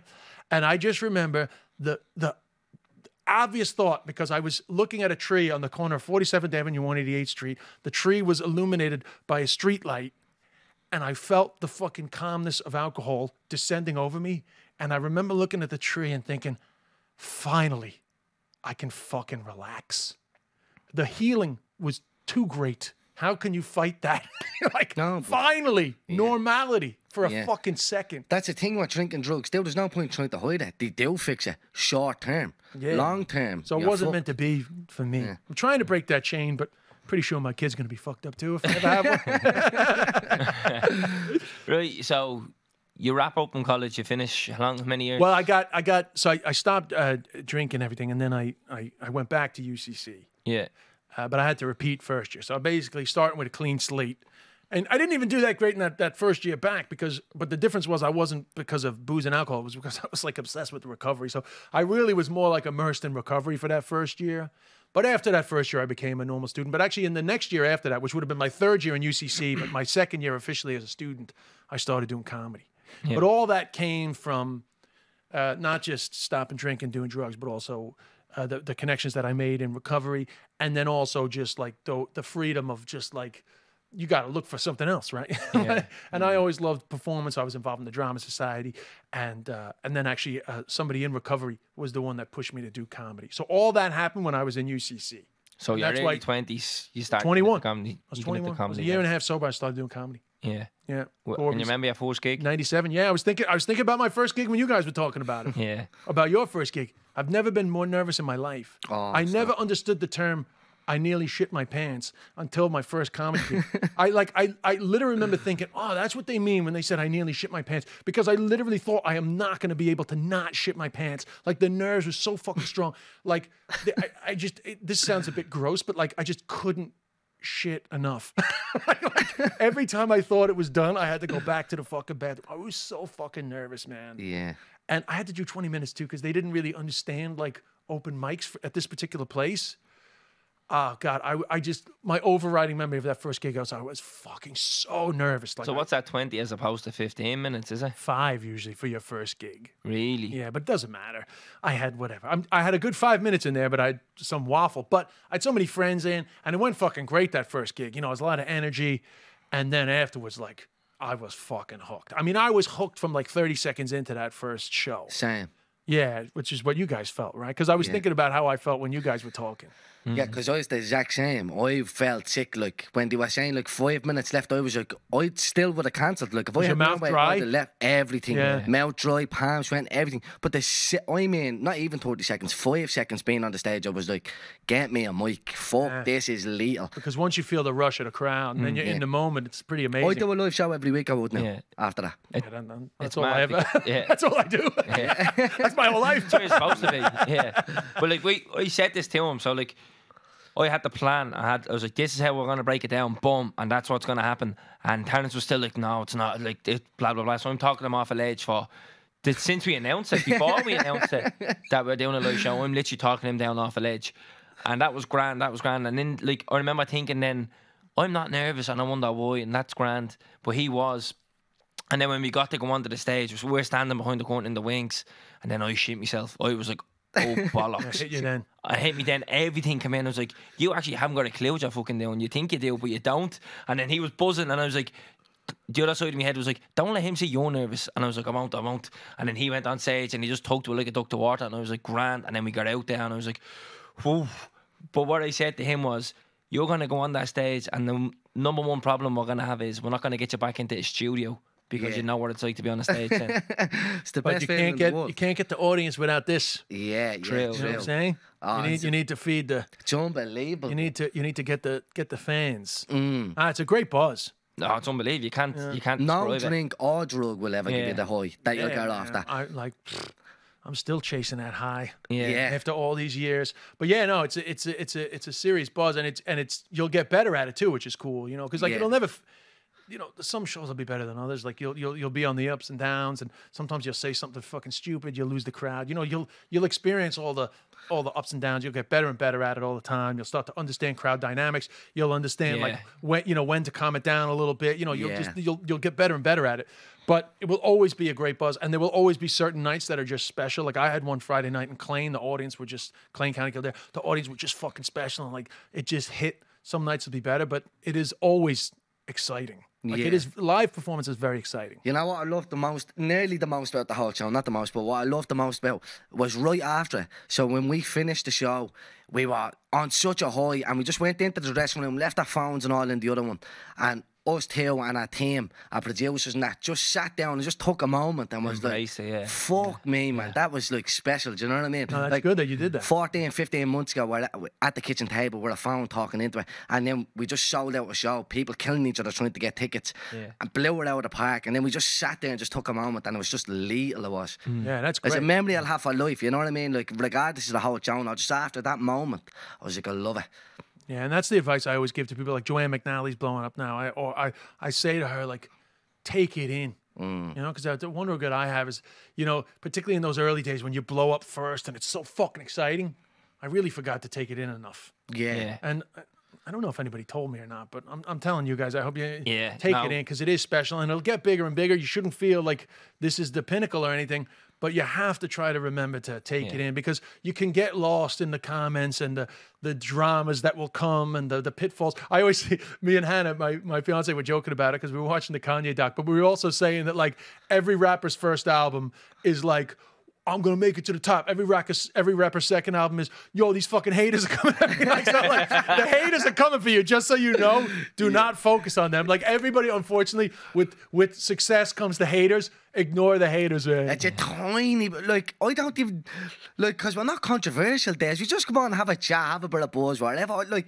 people, you get the odd little comment about how can anybody listen to them, their voices are annoying or Someone's something. like, oh, these fellas think they have all the answers. We don't. That's why we have so many different, diverse and dynamic people in to have conversations with. But like, it's like, it's such a small minority, like, but like the rest of it is cool for now. Yeah, Don't but what I'm jinx us, saying Des. is just like literally allow yourself to just be warm in that sense of achievement because it's a real sense of achievement. It's a great thing that you did. But what's even more exciting is that you can do that different parts of Ireland, experience that different energy, find out, you know, what like a crowd in Mullingar that doesn't have as much of the same upbringing as you, see how they interact. You know, that all that stuff is going to be super fun. And what's really cool about that is it's going to help you to like have more and more experiences to talk about, and it's also going to bring on like, you know, different guests. It's just going to broaden out your appeal because like you will evolve. You guys will naturally evolve. You'll grow up. You'll mature. All these things are going to happen into the mic. That's what's so cool about the podcasting thing is the audience are going to grow with you. Yeah. No, it was deadly, honestly. And what we are, like a lot of people are saying, talk about when is it out and all. We didn't video it. It wasn't video, it was an to intimate. be honest, man, I don't think you should put out the lives. I don't like live pods, and I think the live experience should just be the live experience. Yeah, and that's what I liked about it. It was very intimate and like Oh, we need to address the yoke. Sorry for jumping over. Will I? Yeah. Yeah. So towards the end of the live podcast, the live show, we did a Q&A, right? And we couldn't really hear the questions because we were on the stage. It's like the speakers are pointing out to the audience. Yes. So on the stage was a bit difficult to hear. So anytime someone asked a question, we'd look to the front row and say, what did they say? And they'd tell us. So it was like, grand. Then one question came out and I was like, well, Tardin ever shut up. A girl. So, but we didn't hear this. We didn't hear what she said. we just went straight on the defensive, like, who the fuck is that? Get them out of here. Shut your mouth. Because we didn't hear this. We looked at the front row and he goes, well, Tardin ever shut up. So we were like, you know where the door is. Why Fuck did you buy a ticket? Like, what you doing now? Roasting her, right? Turns out she's actually a good friend of mine. She's one of the biggest fans of the podcast, and she was asking a question for Lim Lewan, but obviously I was still yapping away. She's like, will he ever shut up and last this? It was just a joke.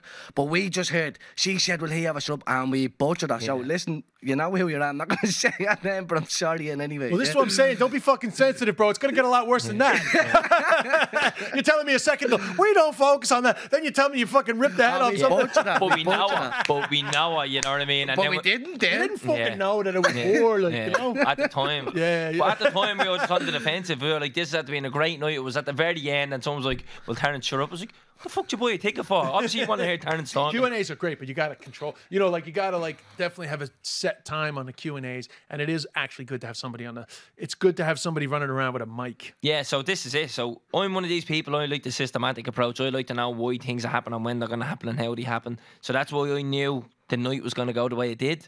But there was one moment in it that caught me off guard, and I was like, what the fuck is happening? So we walk out, I knew we were going to get like a bleeding roar from the crowd, and they were going to erupt, and it was going to be great.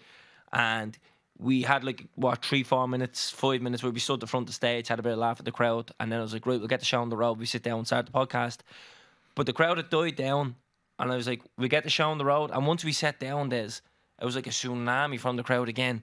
A big roar, and I was like, oh my God, like this is fucking... Someone's going to have to ring Liberty Hall to fix the roof because it was blown off it, like, you know what I mean? It was fucking madness. And it's like things like that you can't plan for. Yeah. And yet it's like... Takes you back a bit, You're like. like, oh, like And I that's think something that's you the can... It's type of tangible, crowd. like... I think that's the type of crowd we're always going to bring.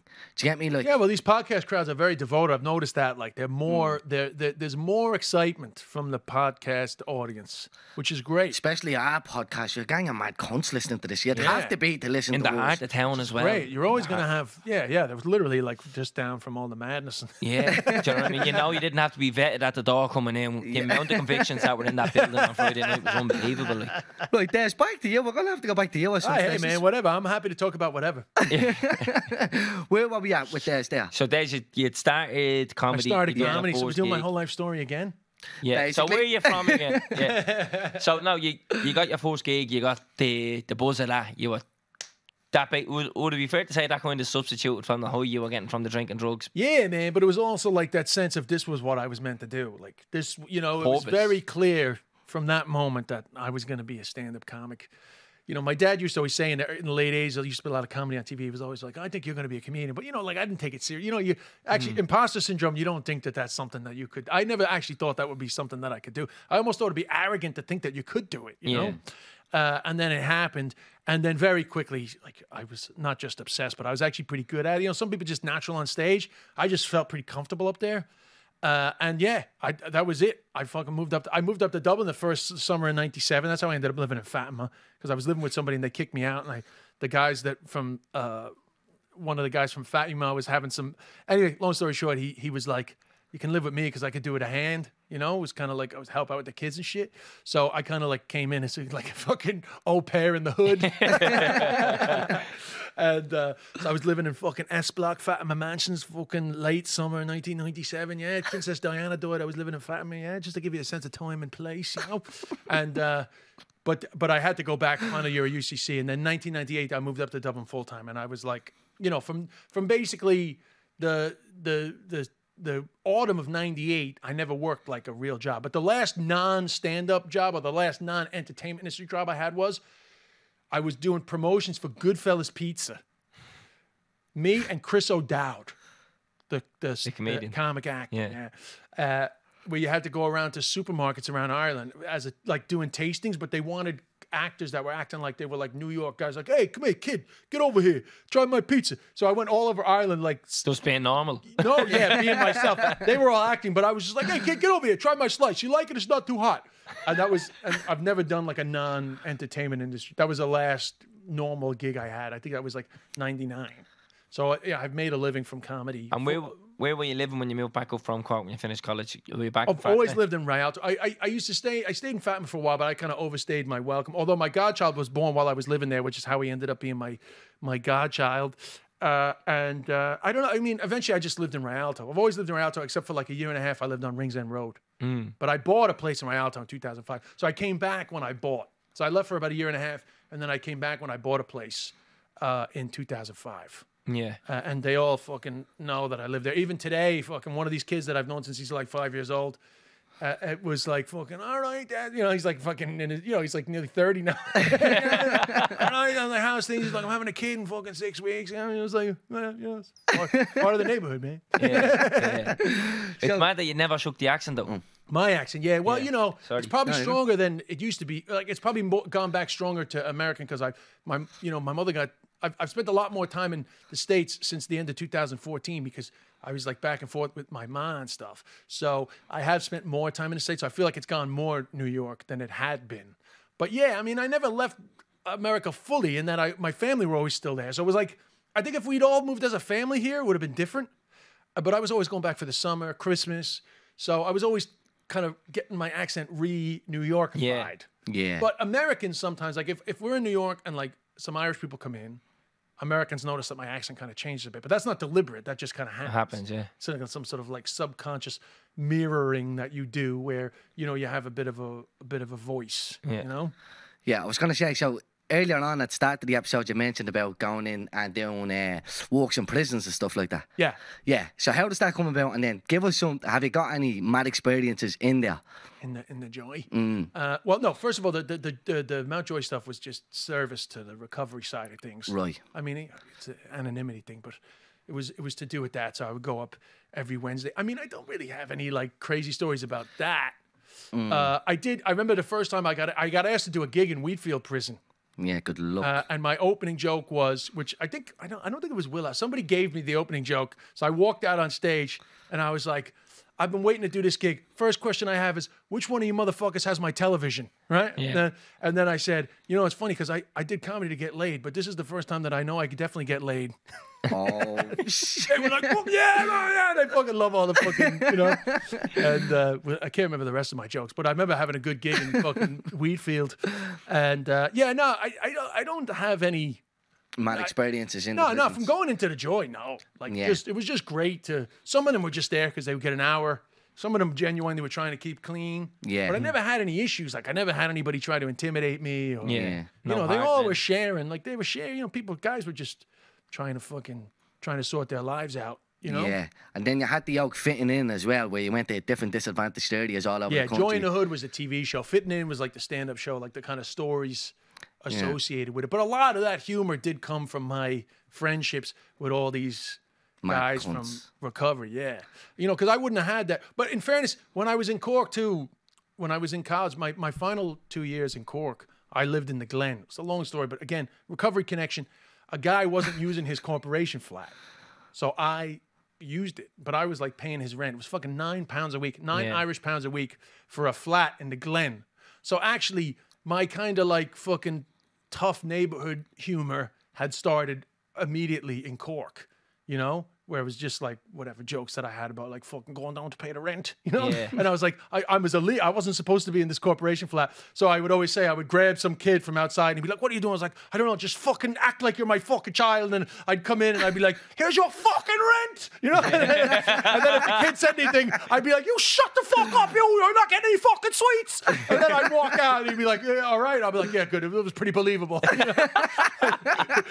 Because there wasn't too many fucking kids from UCC, because that was always my joke. It's like, you know, I would have been caught easier, like going down to my fucking school bag being like, all right, guys. That was my other joke about like, people always used to say, how can you do such a good Cork accent? I was like, well, when you live in the Glen and you like to rollerblade, if one of the kids are like, who the fuck are you? You can't turn around and be like, oh, sorry, guys, I'm just on my way to college. You have to be like, never mind, who the fuck am I? Who the fuck are you? So that was a lot of my jokes in the early days. I had a Dolphins Barn version of that too, of, you know, like, fucking, oh, what are you doing? I was like, mind your own fucking business, you cunt. So that was all like my jokes. Like, it was all just like living in these tough neighborhood jokes, and it all came from hanging out with those. And what was that experience like though? Because you went to a lot of disadvantaged areas. You went in Limerick as well. Oh yeah, Joy in the Hood was great. You know? Yeah. I mean, as a TV show, it was okay. Yeah. As an experience, though, it was amazing. I never felt like we captured what really went down, particularly in some spots, you know, because don't forget that the gig wasn't just the comedians. It was the community and the audience. Yeah. So it was these people performing for their own community. And, you know, ideally, they were kind of doing jokes. All their stuff wasn't about where they were from, but they were doing jokes that people could relate to. Yeah. You know what I mean? Which I'm sure you guys are experiencing. People appreciate that you're relatable in a way, perhaps, that they haven't had too much access to. Yeah. Other than fucking love, hate. Like, the whole thing is that, like, if you're from your neck of the woods, it's like, oh, yeah, I really see myself in fucking love, hate. But, like, not everyone's a fucking criminal. You know what I mean? Like even that, in a way, is kind of reinforces stereotype, right? It's like every time we hear this accent, someone's getting murdered, like, you know? like sometimes people are just having a laugh. So anyway, so the experience was really positive, like especially the gigs. The gigs at the end of it were like so much fun. And I have to say, like, I had a lot of fun making these people laugh about their own lives, you know? And then the comics, it was like so impressive, especially some. Obviously, some are better than others. Like, not everyone has the same level of talent or writing ability. But some of the comics, you know, it was very special. The things, the TV show was whatever, you know? But I think for a lot of them, the experience was, you know, like super positive. I mean, it was great for me, you know. But yeah, I can't. It's such a fucking long time ago. It's hard to remember. Yeah. You know. Leading 17, 16. But I also, it's funny because I was thinking about this a lot lately, just because like a lot of the kids from Fatima that I knew, they're all like fucking adults, and I've been back in Ireland. I've been seeing them, and you're just thinking about time going so fast. And I was just thinking like, wow, I really wasn't aware of how influenced I was by those people in my stand-up. But then when I think about, I had so much material about inner city areas, not just fitting in, even before that. And so I have to say, I was very influenced by those guys. I mean, it was also my most popular time. I should have just fucking kept fucking performing for the fucking scum like ye. Fucking, I'd have even more money. No, but I'm kidding. But people really appreciated those jokes back in those days. Yeah. You know? Well, at least you wore a tracksuit for us coming in anyway. So Here's we did the influence it. Yeah. Here's a true story. So after fitting in, right, I did 41 nights in Vicar Street fitting in, and all that stuff was like fucking, if you saw Join the Hood Ballymun, we did MTV Cribs Ballymun, and your man fucking had a console. And I remember one night I fucking lost the crowd because your man was like, it's not a fucking console, it's a fucking angle grinder, or vice versa. I can't remember. And I like you, I fucking lost it with the guy who was like, fuck off, you're ruining my fucking show. It was all very intense. But like I used to get mad crowd. And it was fun because it was like an energy to that. But the next thing I did was learning Irish, right? And I remember those early Irish shows, fucking one night, this fucking accent comes from the crowd like 3/4 of the way through the show, and it goes, enough with the fucking Irish. Yeah, came here for a fucking laugh, not to go back to fucking skill. Real fucking angry. And I lost the crowd because I started going back and forth with this guy, and they were all like, yeah, fuck off with the fucking Irish. And I was like, oh, okay. I guess I'm losing this crowd. That's what I wanted to talk about as well, because you can speak fluent Irish. Well, my Irish is not as good as it once was because I did the Chinese thing afterwards, and I've kind of kept up with that a little better. And actually, like, I don't know, my brain gets a little scrambled. But yes, I did learn Irish, and I spoke it quite well. And until I went to China, I spoke Irish really well. Unfortunately, I don't know what happened. I learned Chinese, and it fucked up the Irish part of my brain a little bit. It was like an occupation. It was like the Irish language was Tibet, and China just came in and occupied it. But A bit controversial, but sure, look. well, it's historically accurate. Actually. Yeah, well, look, I'm not going to go geopolitics with you here. Well, we can't pretend that these horrible occupations aren't happening right before our eyes as we speak. So anyway, the Irish thing happened in 2007. But you went over to New York as well. You were tapping into the Irish communities over there. Oh, that was part of the series, yeah. Yeah, how they speak a fluent and they're not like taught in school, and there's fellas in the bar. Because I remember seeing that. You go into like a random bar and there's like fellas just sitting there having points speaking Irish. And I was like, that's mad, because I'm in school, I don't know what they're saying. Yeah, but that was one of the things we wanted to get across in the name of the Fala was that the language is not actually a difficult language, and it could be spoken as a spoken language in Ireland if it was taught correctly, but it's not. Yeah. I had this conversation with my teacher, and he was from Galway, and I was like, this is bollocks, because how the fuck am I going through 12 or 13 years of school? I done transition, so 12 or 13 years of school, and I'm finishing in a few weeks and I can't speak any Irish, but I done about 3 years of French and I can string a few sentences together. And he goes, I completely agree with you, it's being taught wrong, they need to change the curriculum. He goes, but I'll even insert this in 2 weeks, so it's wrong. And that's the thing, it's geared towards examination. Language is actually, it's not ideally taught with examination in mind, because it's quite hard to put a score on your ability to communicate other than testing your grammar and different things that actually aren't as important as people think. In fact, the more you speak it, the more that happens naturally, but they don't teach it through speaking. Yeah. I say, but at the time, but this was my big issue at the time, but I said that if in primary school, if the Irish class was always just cartoons, every single class, 30 minutes of cartoons, 15 minutes of vocabulary from that episode, and then everyone's homework was to go home and just memorize those words and then come in and watch a cartoon and talk about it, that actually would be better than the bullshit curriculum that they have. Because I used to sit down every morning and watch the fucking T.G. Cahir children's cartoons, and the Irish was quite basic, Dora the Explorer and fucking Wonder Pets.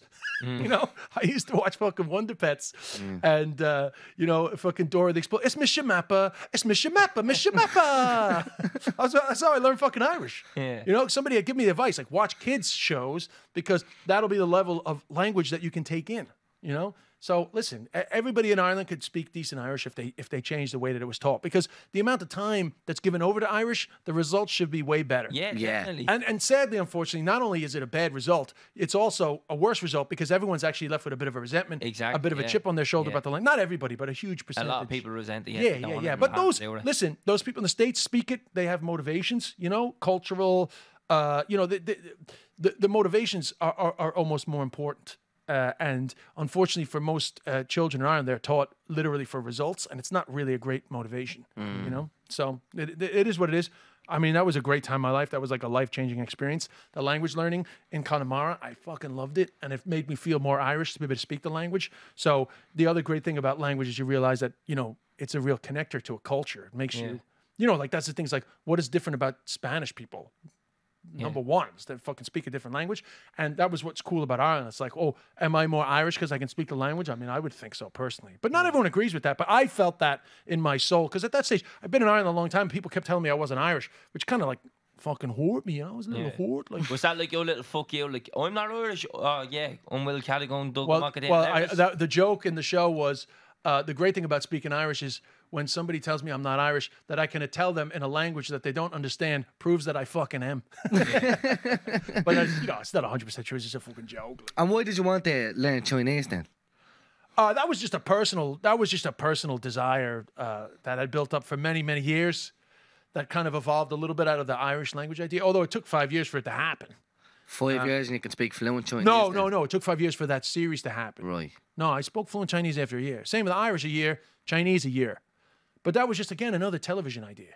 But that came about from, that was just something I thought would be cool. You know, I thought it was a good idea. Yeah. You know? Can you speak? Yeah, Chinese is great. My Chinese is way better than my Irish. Yeah. Give us a sense. 如果你想跟我讲中文，你可以跟我讲中文，但是我说中文你听不懂，你知道吗？ So I don't know if you're winding me up, but you actually. I literally said, if you want to speak Chinese, we can speak Chinese. But the problem is, when I speak Chinese, you don't understand. Class. That's what I said. That is legal, That's what I dude. said, man. And you can get a Chinese listener to verify what I said. We have a lot of We have it. Asians Yeah. listening to the we have podcast. people. We Oh, you really do? do. We really do, yeah. Yeah, well, it's funny because a lot of them. So one of the reasons why I wanted to go to China was I made deep connection with Chinese people. The first series I made was about minimum wage jobs, right? Yeah. Bishop work experience, and the relationship with particularly Leo from that show was the real thing that connected me to China. I had gone to visit him in 2004 after we filmed. And that's when I really understood that China was a very fascinating place, and I really wanted to do something about China. So he was really a lot of the reason why also, you know. So a lot, it's funny, like a lot of because all the things that I've done on Irish television largely have been about immersing myself in a situation, the inspiration that came from that immersion has also inspired future things that I did. So really, you know, it's odd because my career, everything I've done has been quite personal, but everything has also led to other things. So my relationship with Leo, which was just random, he just happened to be working in Abracadabra in Waterford in 2003. That would eventually lead to me going to China in 2013, 10 years later. Yeah. Life goes full turn. Yeah, and now that documentary was also life-changing, and it actually kind of like it made me realize that I wanted to do stuff more than just in Ireland, but not like in a way of turning my back on Ireland, but just going like, wow, I have a lot more to say. Yeah, so that was China. What are you working on now? You're doing a show now about your ma. Well, my mother died 2019. Sorry to hear. It's all right. I did a show about my dad too, so he died 2011. I'm the dead parent guy. The orphan. I'm an adult orphan. Did you? What did you say? You just said the orphan. Yeah, the adult orphan. Yeah, that was somebody said that to me straight away after my ma died.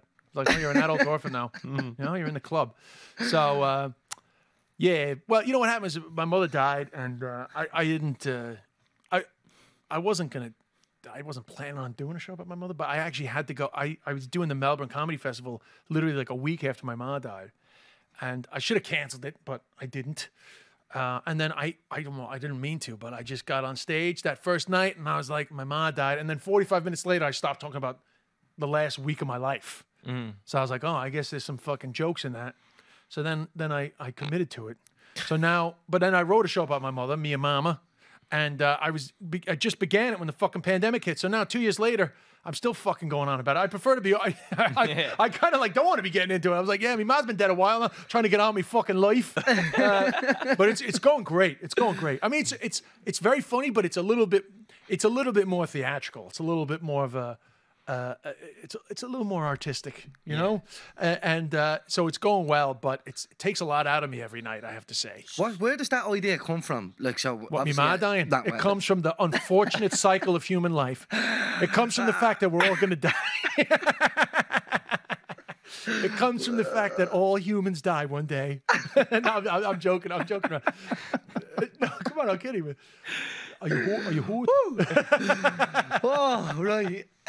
No, the idea, so obviously. No. Sorry, I'm kidding. You're saying like the idea to take something like that and make it into a comedy. Yes, obviously it started with your Yeah, dad, so yeah. is it a comedy? Is it like you were going out and you're telling jokes like, oh, so I grew up in New York, my man done this, and then she done that, and then there's a joke in there. So actually, to be honest, the journey of thinking that there's humor in these stories about like my parents' illness and death. So my dad had a fucking horrible childhood, like horrific. His mother was paranoid schizophrenic. She bet him so badly that she ended up being imprisoned for child cruelty. My father was raised in foster care, and I didn't know that about him growing up. But what I did know was that he was actually like a physical fitness was his career, and then he broke his back on a trampoline, and he was forced to find a new career. But he got into modeling and acting. A very good looking guy, and Skip the generation then.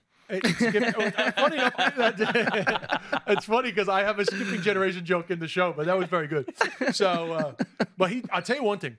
All joking aside, he was definitely better looking than me. Which in the show that I did about my dad, I did make a joke about the fact that my father was definitely better looking than me. I mean, I know I'm a decent looking guy, but my dad was like fucking exceptional, like male model. So he wasn't considered very seriously, but in the hunt for a new James Bond after Sean Connery.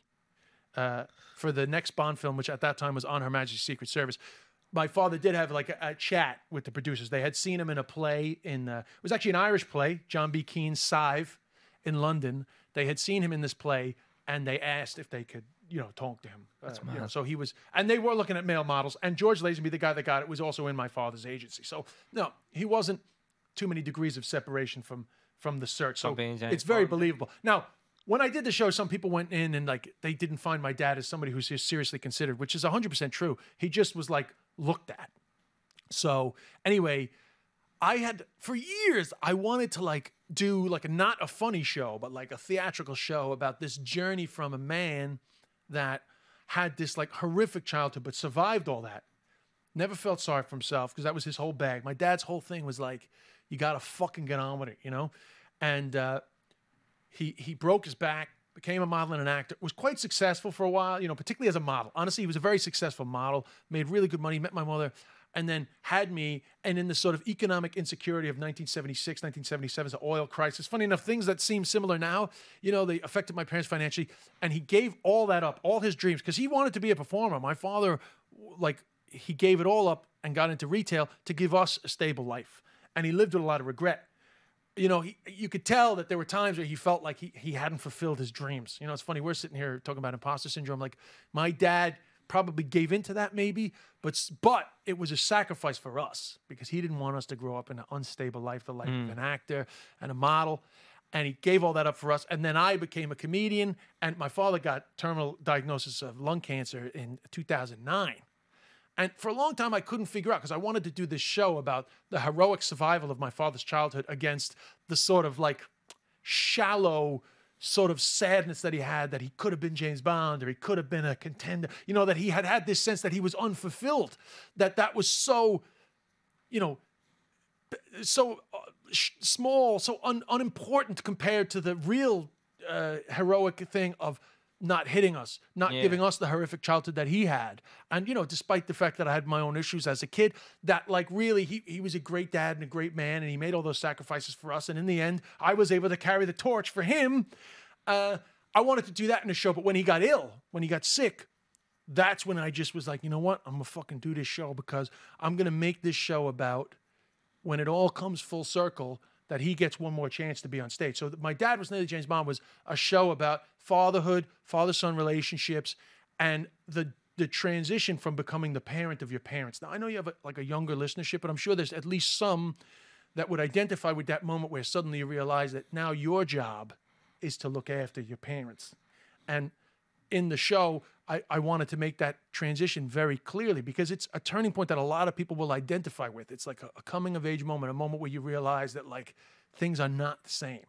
And, I really had to look after him, particularly because with his illness, and just to be there for him, like emotionally, to realize that like his life now had like a timeline, like a real one. He's stage 4 lung cancer. My mother's journey was different. So I did the show and made fun of him, but it was all very sort of heroic. But in Edinburgh, 2010, the Edinburgh Fringe Festival, the audience didn't know that he was there.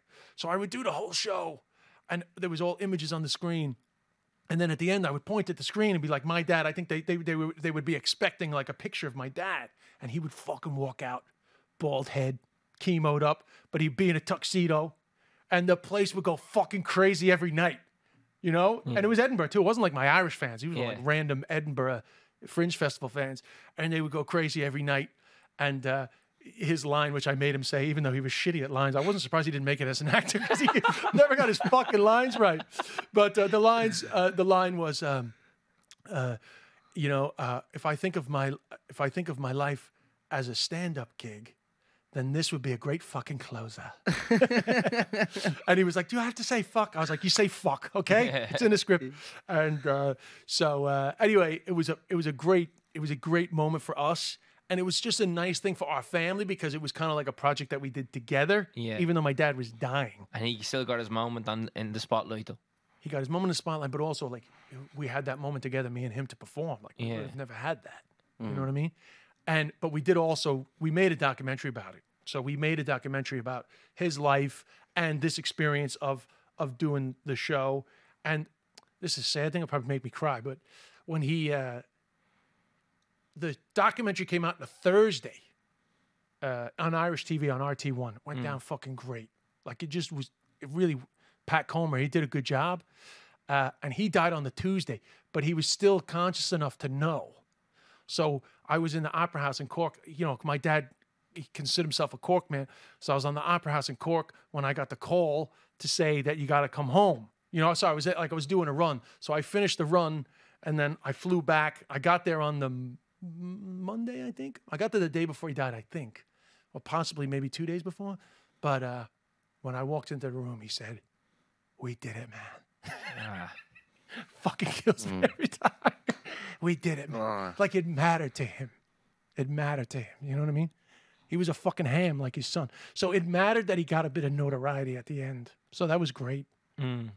Death is sad, but the one thing I did write a book. I mean, I really took everything I could out of my father's death. I wrote a book about it too.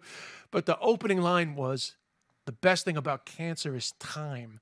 Like people die suddenly. It's sadder to me because you don't get that time to get it right. And my dad was given this fucking diagnosis, but it gave us time to like make the most of what was left. Not everyone's as lucky as us. Not everyone has a dad that wants to perform and make documentaries, but he wanted to. I mean, he loved it. If you're bored one day, it's not on YouTube, unfortunately, because they're very protective over the James Bond music. So RTE, when you put it on RTE, they have a blanket right to use the music, but outside of that, so it's actually, I can't put it up on YouTube. They always silence it. Yeah. So it's hard to find that documentary, but if you can find it somewhere,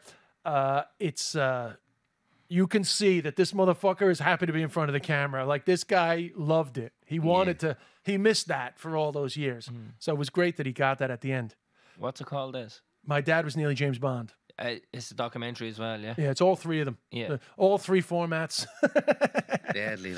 Because I was on Tommy Tiernan and he was joking about we talk about, I did a show about my mom. He's like, "You did a show about your dad too." He's like, "You must have cousins being like, hey, fucking when I die, can you shut the fuck up?" So anyway, so in terms of like, you asked this question, which I ignorantly made fun of you about. Yeah, you did, yeah. How does that come about? It wasn't the first time. But the thing about my dad's show was that was a thought that I had for a long time. I had this concept of my dad was near James Bond for a long time. It was only his illness kind of like made me understand how that would happen. With my mom, I really never thought I would do a show about my mother. That was actually the joke, because my mother and our relationship was much more complicated. My mother was like she was a more difficult individual, and she obviously didn't have this like very simple backstory that my father had. So I would always joke about my mother. She'd be like, "Am I going to get a show?" And I'd be like, "Ma, you fucking, maybe if I do like a horror." But actually after she died, it was actually more, for me, it's more interesting. For me, it's actually a better show because our relationship was more important. My dad was a great guy, but in the show, I say, the joke in the show I say is, I say my dad died in 2011. It was very sad, but we realized it wasn't long after he died that we realized, wow, he did fuck all. Like he did nothing. Everything worked the same after. You just miss him being around, but like nothing changed. We all had our same tasks. He did nothing. My mother was the boss. For positive and negatively, my mother was the boss. So it's the more important relationship for me. So it was a more difficult show to write, and it was a show that took me a lot longer to figure out, because these shows about more difficult subject matter are more difficult to put together. You got to get the peaks and troughs correct. Yeah. You want the emotion to be in there because you want it to be authentic. It's a show about you fucking losing your mother. That cannot be funny all the time because it's not always funny. It's fucking sad, So you want the sadness to be in there, but you don't want it to get lost in the sadness. So it can take time to get that balance right. So everything about it was more difficult. The grief was tougher for me with my mother. But I think that in the end, show-wise, just in relation to this question you asked me about fucking 3 years ago, since I've been fucking talking nonstop now for like an hour and a half, show-wise, I think it ended up being a better show, or certainly like a more meaningful show, like a show that has more in it, But it's also my second go at grief, and also the show about my dad wasn't really about my dad dying; it was about coming to the end of my dad's life. Whereas this show is about my mother dying, and it's also about the legacy of trauma that comes from the upbringing that my mother had, which was also difficult. Not as obviously difficult as my father's, but difficult in its own way with alcoholism and mental illness and things that are in the show. So I do a lot of humor about the legacy of trauma in our family, but I don't hide from how serious it is. I intersperse it with jokes. And then obviously the latter parts are really about death and about grief, and they are funny at times, but also quite sad. How did your mom die, if you don't mind me asking? So it's a very interesting question because we don't really know exactly what killed her. She had so many things wrong with her that in the end, the thing that kind of caused her to be bedridden was her osteoporosis was so bad that like the bottom of her spine kind of collapsed, basically, like kind of gave up, like disintegrated. So she was in like agonizing pain for like 3.5 weeks. And she just kept getting infections, and probably pneumonia was what killed her. But she would get pneumonia or some other infection. We take her to the hospital. She's full of painkillers for the pain. She would full of antibiotics. She would heal from that, come home, get sick again, and go back. And it's funny, I was in Boston. I was in the middle of an Irish tour, but I had booked a date in Boston. So I actually came back. I was back and forth a lot. All that time my mother was sick. But I came back and I had a weekend in Boston. The Wednesday before, we put my mother into this fucking rehab. She thought it was a nursing home. She went fucking mental. It was one of the most stressful days of my life. She said, "Get me out of here. I am not staying here." But I guess she was more aware that she was dying than we were. She was like a fucking beast. So we had to get her out of there. But she wasn't fucking ready to be home. So she was home fucking 24 hours. She was back in the hospital.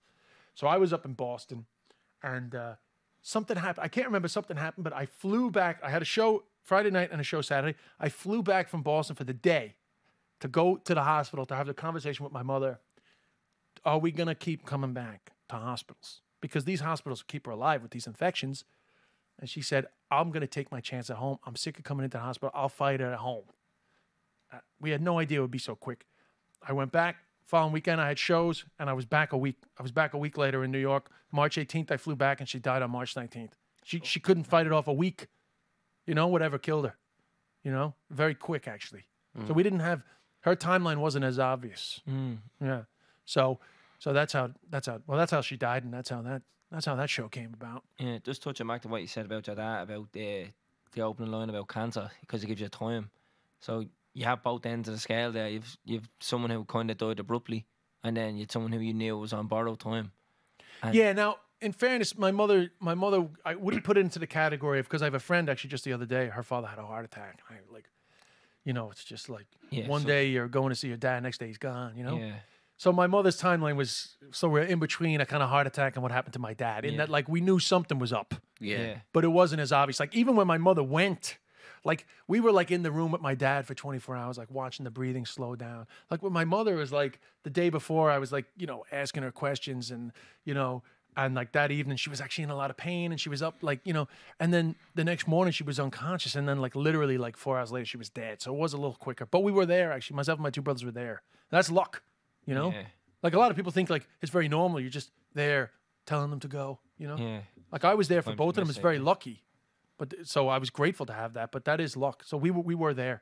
My brother called me in. He was like, "Something's up." I was like, "You're just fucking dying." Like literally 70 seconds, 80 seconds later, she was gone. Yeah. No, but that's a very mature way of looking at it. You know, like, right, yeah, you're gonna die. You have cancer. It's tragic, but like, let's fucking make the most of what we have here. You know, like that. It's a mature way of looking at it. Yeah, I mean, my mother's was more difficult. My mother just like, she just didn't have the same like freedom as my dad, even though, you know, it was like his illness was kind of worse. She just had more problems. And to be honest, my mother, she was such a fucking fighter. Like, you know, apparently your parents, like, she wouldn't fucking stop. Like, you know, she had cancer surgery. It was cancer that began the process, but cancer surgery. And then she had to fucking go up and down the stairs, do fucking laundry. I was like, Ma, you got to fucking calm down. Then I went back to Ireland. She fucking broke her neck, fell down the stairs, broke her neck. A year later, this will tell you, like, what my mother was like. So I'm, like, looking after my mom. I guess it was, like, 2015, maybe into, I think it was 2016, right? And she won't fucking stop. I'm like, Ma, everything's good. Like, the world's not going to fall apart if you stop doing laundry. Somebody else is going to fucking do laundry. Somebody else is going to sweep, you know? And she complained to my neighbor. She was like, he shouts at me all the time. And the fucking neighbor came over to me and was like, you got to go easy on your mother.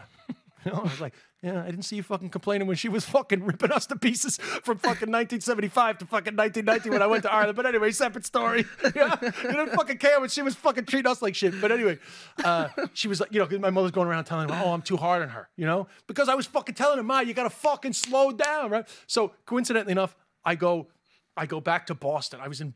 But this was before, obviously. I was in Boston for shows. I had a show in Boston and then a show in Maine, right? And I'm in Maine, so it's like I've been gone for 2 days. My brother calls me. He's like, did Mom tell you? I was like, no. He's like, she's in the hospital. I was like, what? He's like, yeah, she fell and broke her hip. And like, I'm the one that's been looking after her, right? So I call her because she has a cell phone. I call her. She's like, hello? I was like, what's going on? She's like, oh, I'm in the hospital. I was like, what happened? She's like, I fell and broke my hip. I was like, yeah, I know. Mike told me. I was like, why didn't you call me? She was like, I didn't want to talk to you. And I said, why? And she said, because you were right. I was like, yeah, I know. Yeah, I fucking know. I mean, I'm the same as her. I hate being fucking wrong, but like, that's what I was dealing with the whole time. Like, she'd rather fucking like have other people look after her than turn to me and be like, you were right. I should have fucking slowed down. But it was tough. You know, she had bad osteoporosis. Every time she fell, she broke her hip. It was who she was. Listen, it's what drove her as a human being. She had some fucking demons in her whole life. But in fairness, like, she got shit done. She was a real like caretaker, you know, just like very controlling, strong woman. And so it wasn't going to stop just because she was ill. But in the end, her body did stop her. And she calmed down. In fairness, like, she calmed down. She wasn't the worst patient now. She calmed down quite a bit. And we had some good times towards the end. I mean, it wasn't great, like, looking after her, but you know, we had some nice times. And you're running this show now. When we've seen some of the feedback on your Instagram. Oh yeah, people always say, "Geez, your show's going really well." It's like, yeah, well, you know, I'm only posting the good shit. I'll tell you a funny one, right? I'll tell you a funny one. So I'm not going to say where it was, but I had a show and it went great. And you get this like very intense feedback. If you read that feedback, you can see there's something else going on. Like it's a little bit deeper than a normal comedy show, right? And I don't think. You don't have to have lost a parent or you don't have to know about loss. The show is a good show. You go to the show, trust me, you're going to have a laugh. You know what I mean? It's about heavy stuff, but it's pretty funny. And so you get all this positive feedback. And then I get this fucking message. This show was fucking awful. I don't know why I'm doing that accent, but that's the accent I heard it in. This is the accent I heard it in. This show was awful. It should have a health warning. I lost my brother 10 months ago, and this show, I fucking came here to have a laugh, not to fucking cry. I didn't know it was going to be about that. And I didn't message her back because I just didn't know, but I was like, it's literally a show about a woman dying. Like, what part of the fucking dying woman show did you not understand? You know, like this show should have a health warning. It's like, literally, the show is, Dez's mother died. This is a show about death and grief and loss and complicated relationships. Like, there's nothing in the fucking bio that says this is going to be the easiest laugh you've ever had in your life. This is a show about death. Yeah? The opening of the fucking show, right? The opening of the show, I have a video. The video line goes, this is a show about my mother. She died in March 2019. I know death isn't normally a comedy topic, but spoiler alert, we're all gonna die. That's the opening fucking line, right? Like, if that doesn't let you know that this show is gonna be unashamedly about death, then I don't know what is. So if that's not a fucking health warning, but in fairness, the feedback is overwhelmingly positive. Obviously, there's gonna be some people, and to be honest with you, I have sympathies with that woman because people experience grief in different ways. And to be honest, because she said she lost her brother 10 months ago, there's a certain tragedy to that. I'm not, she could be quite old, but I don't think that she was. So I think that there's probably a more difficult journey of grief that she was experiencing. And this show triggered off some very deep emotions for her. And so I understand why she was upset. Obviously she's directing it at the wrong person because she chose to buy the ticket well, for the show about that. it's a show, but what I'm saying is that like I understand how difficult it can be for some people, and I sympathize / empathize with her because that journey for her is quite difficult. My personal opinion would be, and I don't know if I'm correct, that being at a show like that would actually be quite helpful for her, even though she was quite angry at the time. I think over time she might think back and be like, oh, there's a certain amount of understanding. But the overwhelming feedback from people who, like her, have experienced loss, even recent loss, has been, it was just very cathartic to be able to laugh and cry about this thing that I can understand. But the reason why, because I know you guys have a younger listenership, and you probably haven't pondered the loss of your parents as much. I remember that change long before my parents died. I just remember suddenly thinking about, I'm going to lose these people one day. It didn't happen to me until I feel like I was in my 30s, But anyway, that shouldn't be off-putting if they want to come to the show. I'm in Vicar Street, March 18th. That's the beginning of the Dublin shows. Then I'm in various different venues around the city. I still think it's a very funny, good, enjoyable show because my mother was such a character. But it's about death. I'm not gonna false advertise. But it's very funny, and there's a lot of good childhood stuff. And it's funny because you guys are young, right? But did you get hit growing up? Of course. Yeah, I know. It's so whipped funny around. because, if you ask most people in my audience, if you ask at your age, right, did you get hit? Most of the time they say no. But people from the inner city or really country people are like, of course. But it was so normal though. But that's mad because I wouldn't hit my child. Yeah, I know, but which is to me, I'm like, obviously I got hit, but then I was like, do you hit your child now? I'm like, no, definitely fucking not. yeah. Well, yeah. But the joke I say at your age. So you say you were born in, when did you say you were born? 93 and 28. Yeah, 93. 93. What year were you born? 96. But you got hit too, right? Yeah. Yeah. So I joke. I say, listen, my mother hit me in the fucking early '80s. It was normal back then. But when your mother hit you, it was abuse. The vibe had already shifted about corporal punishment by then. But anyway, yeah. That's the other joke I say because I have some hitting stuff in the show, some jokes about that. But the other joke I say is, listen, because you just said it, I would never hit my kid. I know nobody in this crowd would hit their kids, and I know everybody in this crowd is dying to hit their kids. I know you are, because we got hit and we know it fucking works. We can't use it, if it was 85, you little fucking. But that's just a joke. I don't believe in it. But I don't have kids, so I haven't had the opportunity to not hit them. Yeah, so you're allowed to say that. So there's a lot of that shit in it too. So it's really a lot of the humor in it is about growing up. And then there's also a lot of humor about funerals and church songs and stuff. So there's a lot of very accessible humor. And then every now and then there's some deep stuff. Yeah. Relatable because we all have to. And there's a lot of stuff about spinning because I got obsessed with spinning, spinning classes. I got obsessed with exercise bike classes after my mom died. So I actually do a section of the show on an exercise bike. I don't. What do you mean? I can't tell you what I mean. You have to come and see it. Right. You guys can be my guest. Oh yeah, I'm going. Yeah. I'm sold. Yeah, so basically the last section of the show is about grief. So I just wanted to find a humorous way to explore grief, and because it's hard. Grief is difficult. It's actually very easy to be funny about funerals because everyone goes to funerals, right? It's easy to be funny about growing up. It's easy to be to be funny about relationships with mothers. There's all these universal things. It's very easy to observe universal things. People see them. Oh my God, it's so true. I see myself in that. But grief actually is quite a personal journey. Everyone has a different relationship with grief. So it was hard for me to be funny about that. But I wanted to I wanted to represent that too. I wanted to represent the emptiness of loss in a way that was funny and entertaining. And I did it on the bike, but you'll have to come and see it. Yeah. So what, 18th of March is Vicar Street. Yeah, and then I'm in Tala, the 24th or something. I'm in Blanchardstown after that. So the Dublin dates are Vicar Street, March 18th, and then Tala, Blanchardstown, Dunleary, and I include the Mermaid Arts Centre in Bray, even though it's in Wicklow. But those are my Dublin dates. Where you can get the tickets, Ticketmaster? Well, Ticketmaster for Vicar Street, and then the rest of them just go to desbishop.net/tour dates. All my dates are up there. At Des Bishop on Instagram, Desbishop5 on TikTok. And prolific. We need to have a word about that. You're a fully grown man and you're on TikTok. Yeah. Bro, that fucking shit is well past, bro. What do you mean 12? Everybody's on fucking TikTok. I'm Over not on 40. TikTok. Hashtag over 40s, motherfucker. Check it out. Yeah.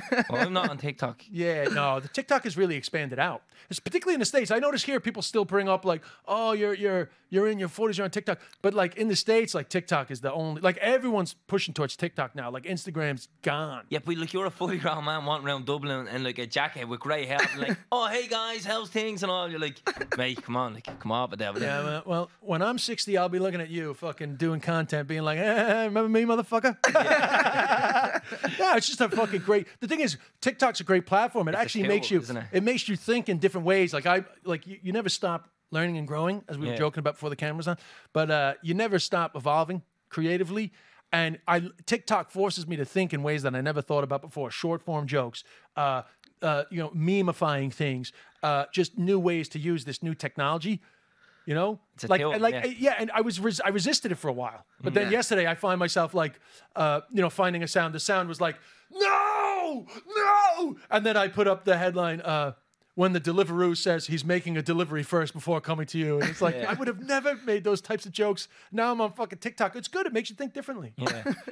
You're a madman. But honestly, I still get the funny thing is I go on TikTok and like nothing's changed because like all these years later, the amount of years I've been living in fucking Ireland, like some of my best videos were always like, how to do a Dublin accent, lesson 46, the letter TH, and like it's just a simple ass fucking Dublin accent joke. And everyone's like, oh my God, he's so good at the Dublin accent. I'm like, Jesus Christ, all these fucking years later. I don't know why I bought, I'm writing fucking shows about me dead ma. All I need to do is fucking just go on and be like, fucking lick me howl. And, oh my God, he's a fucking genius.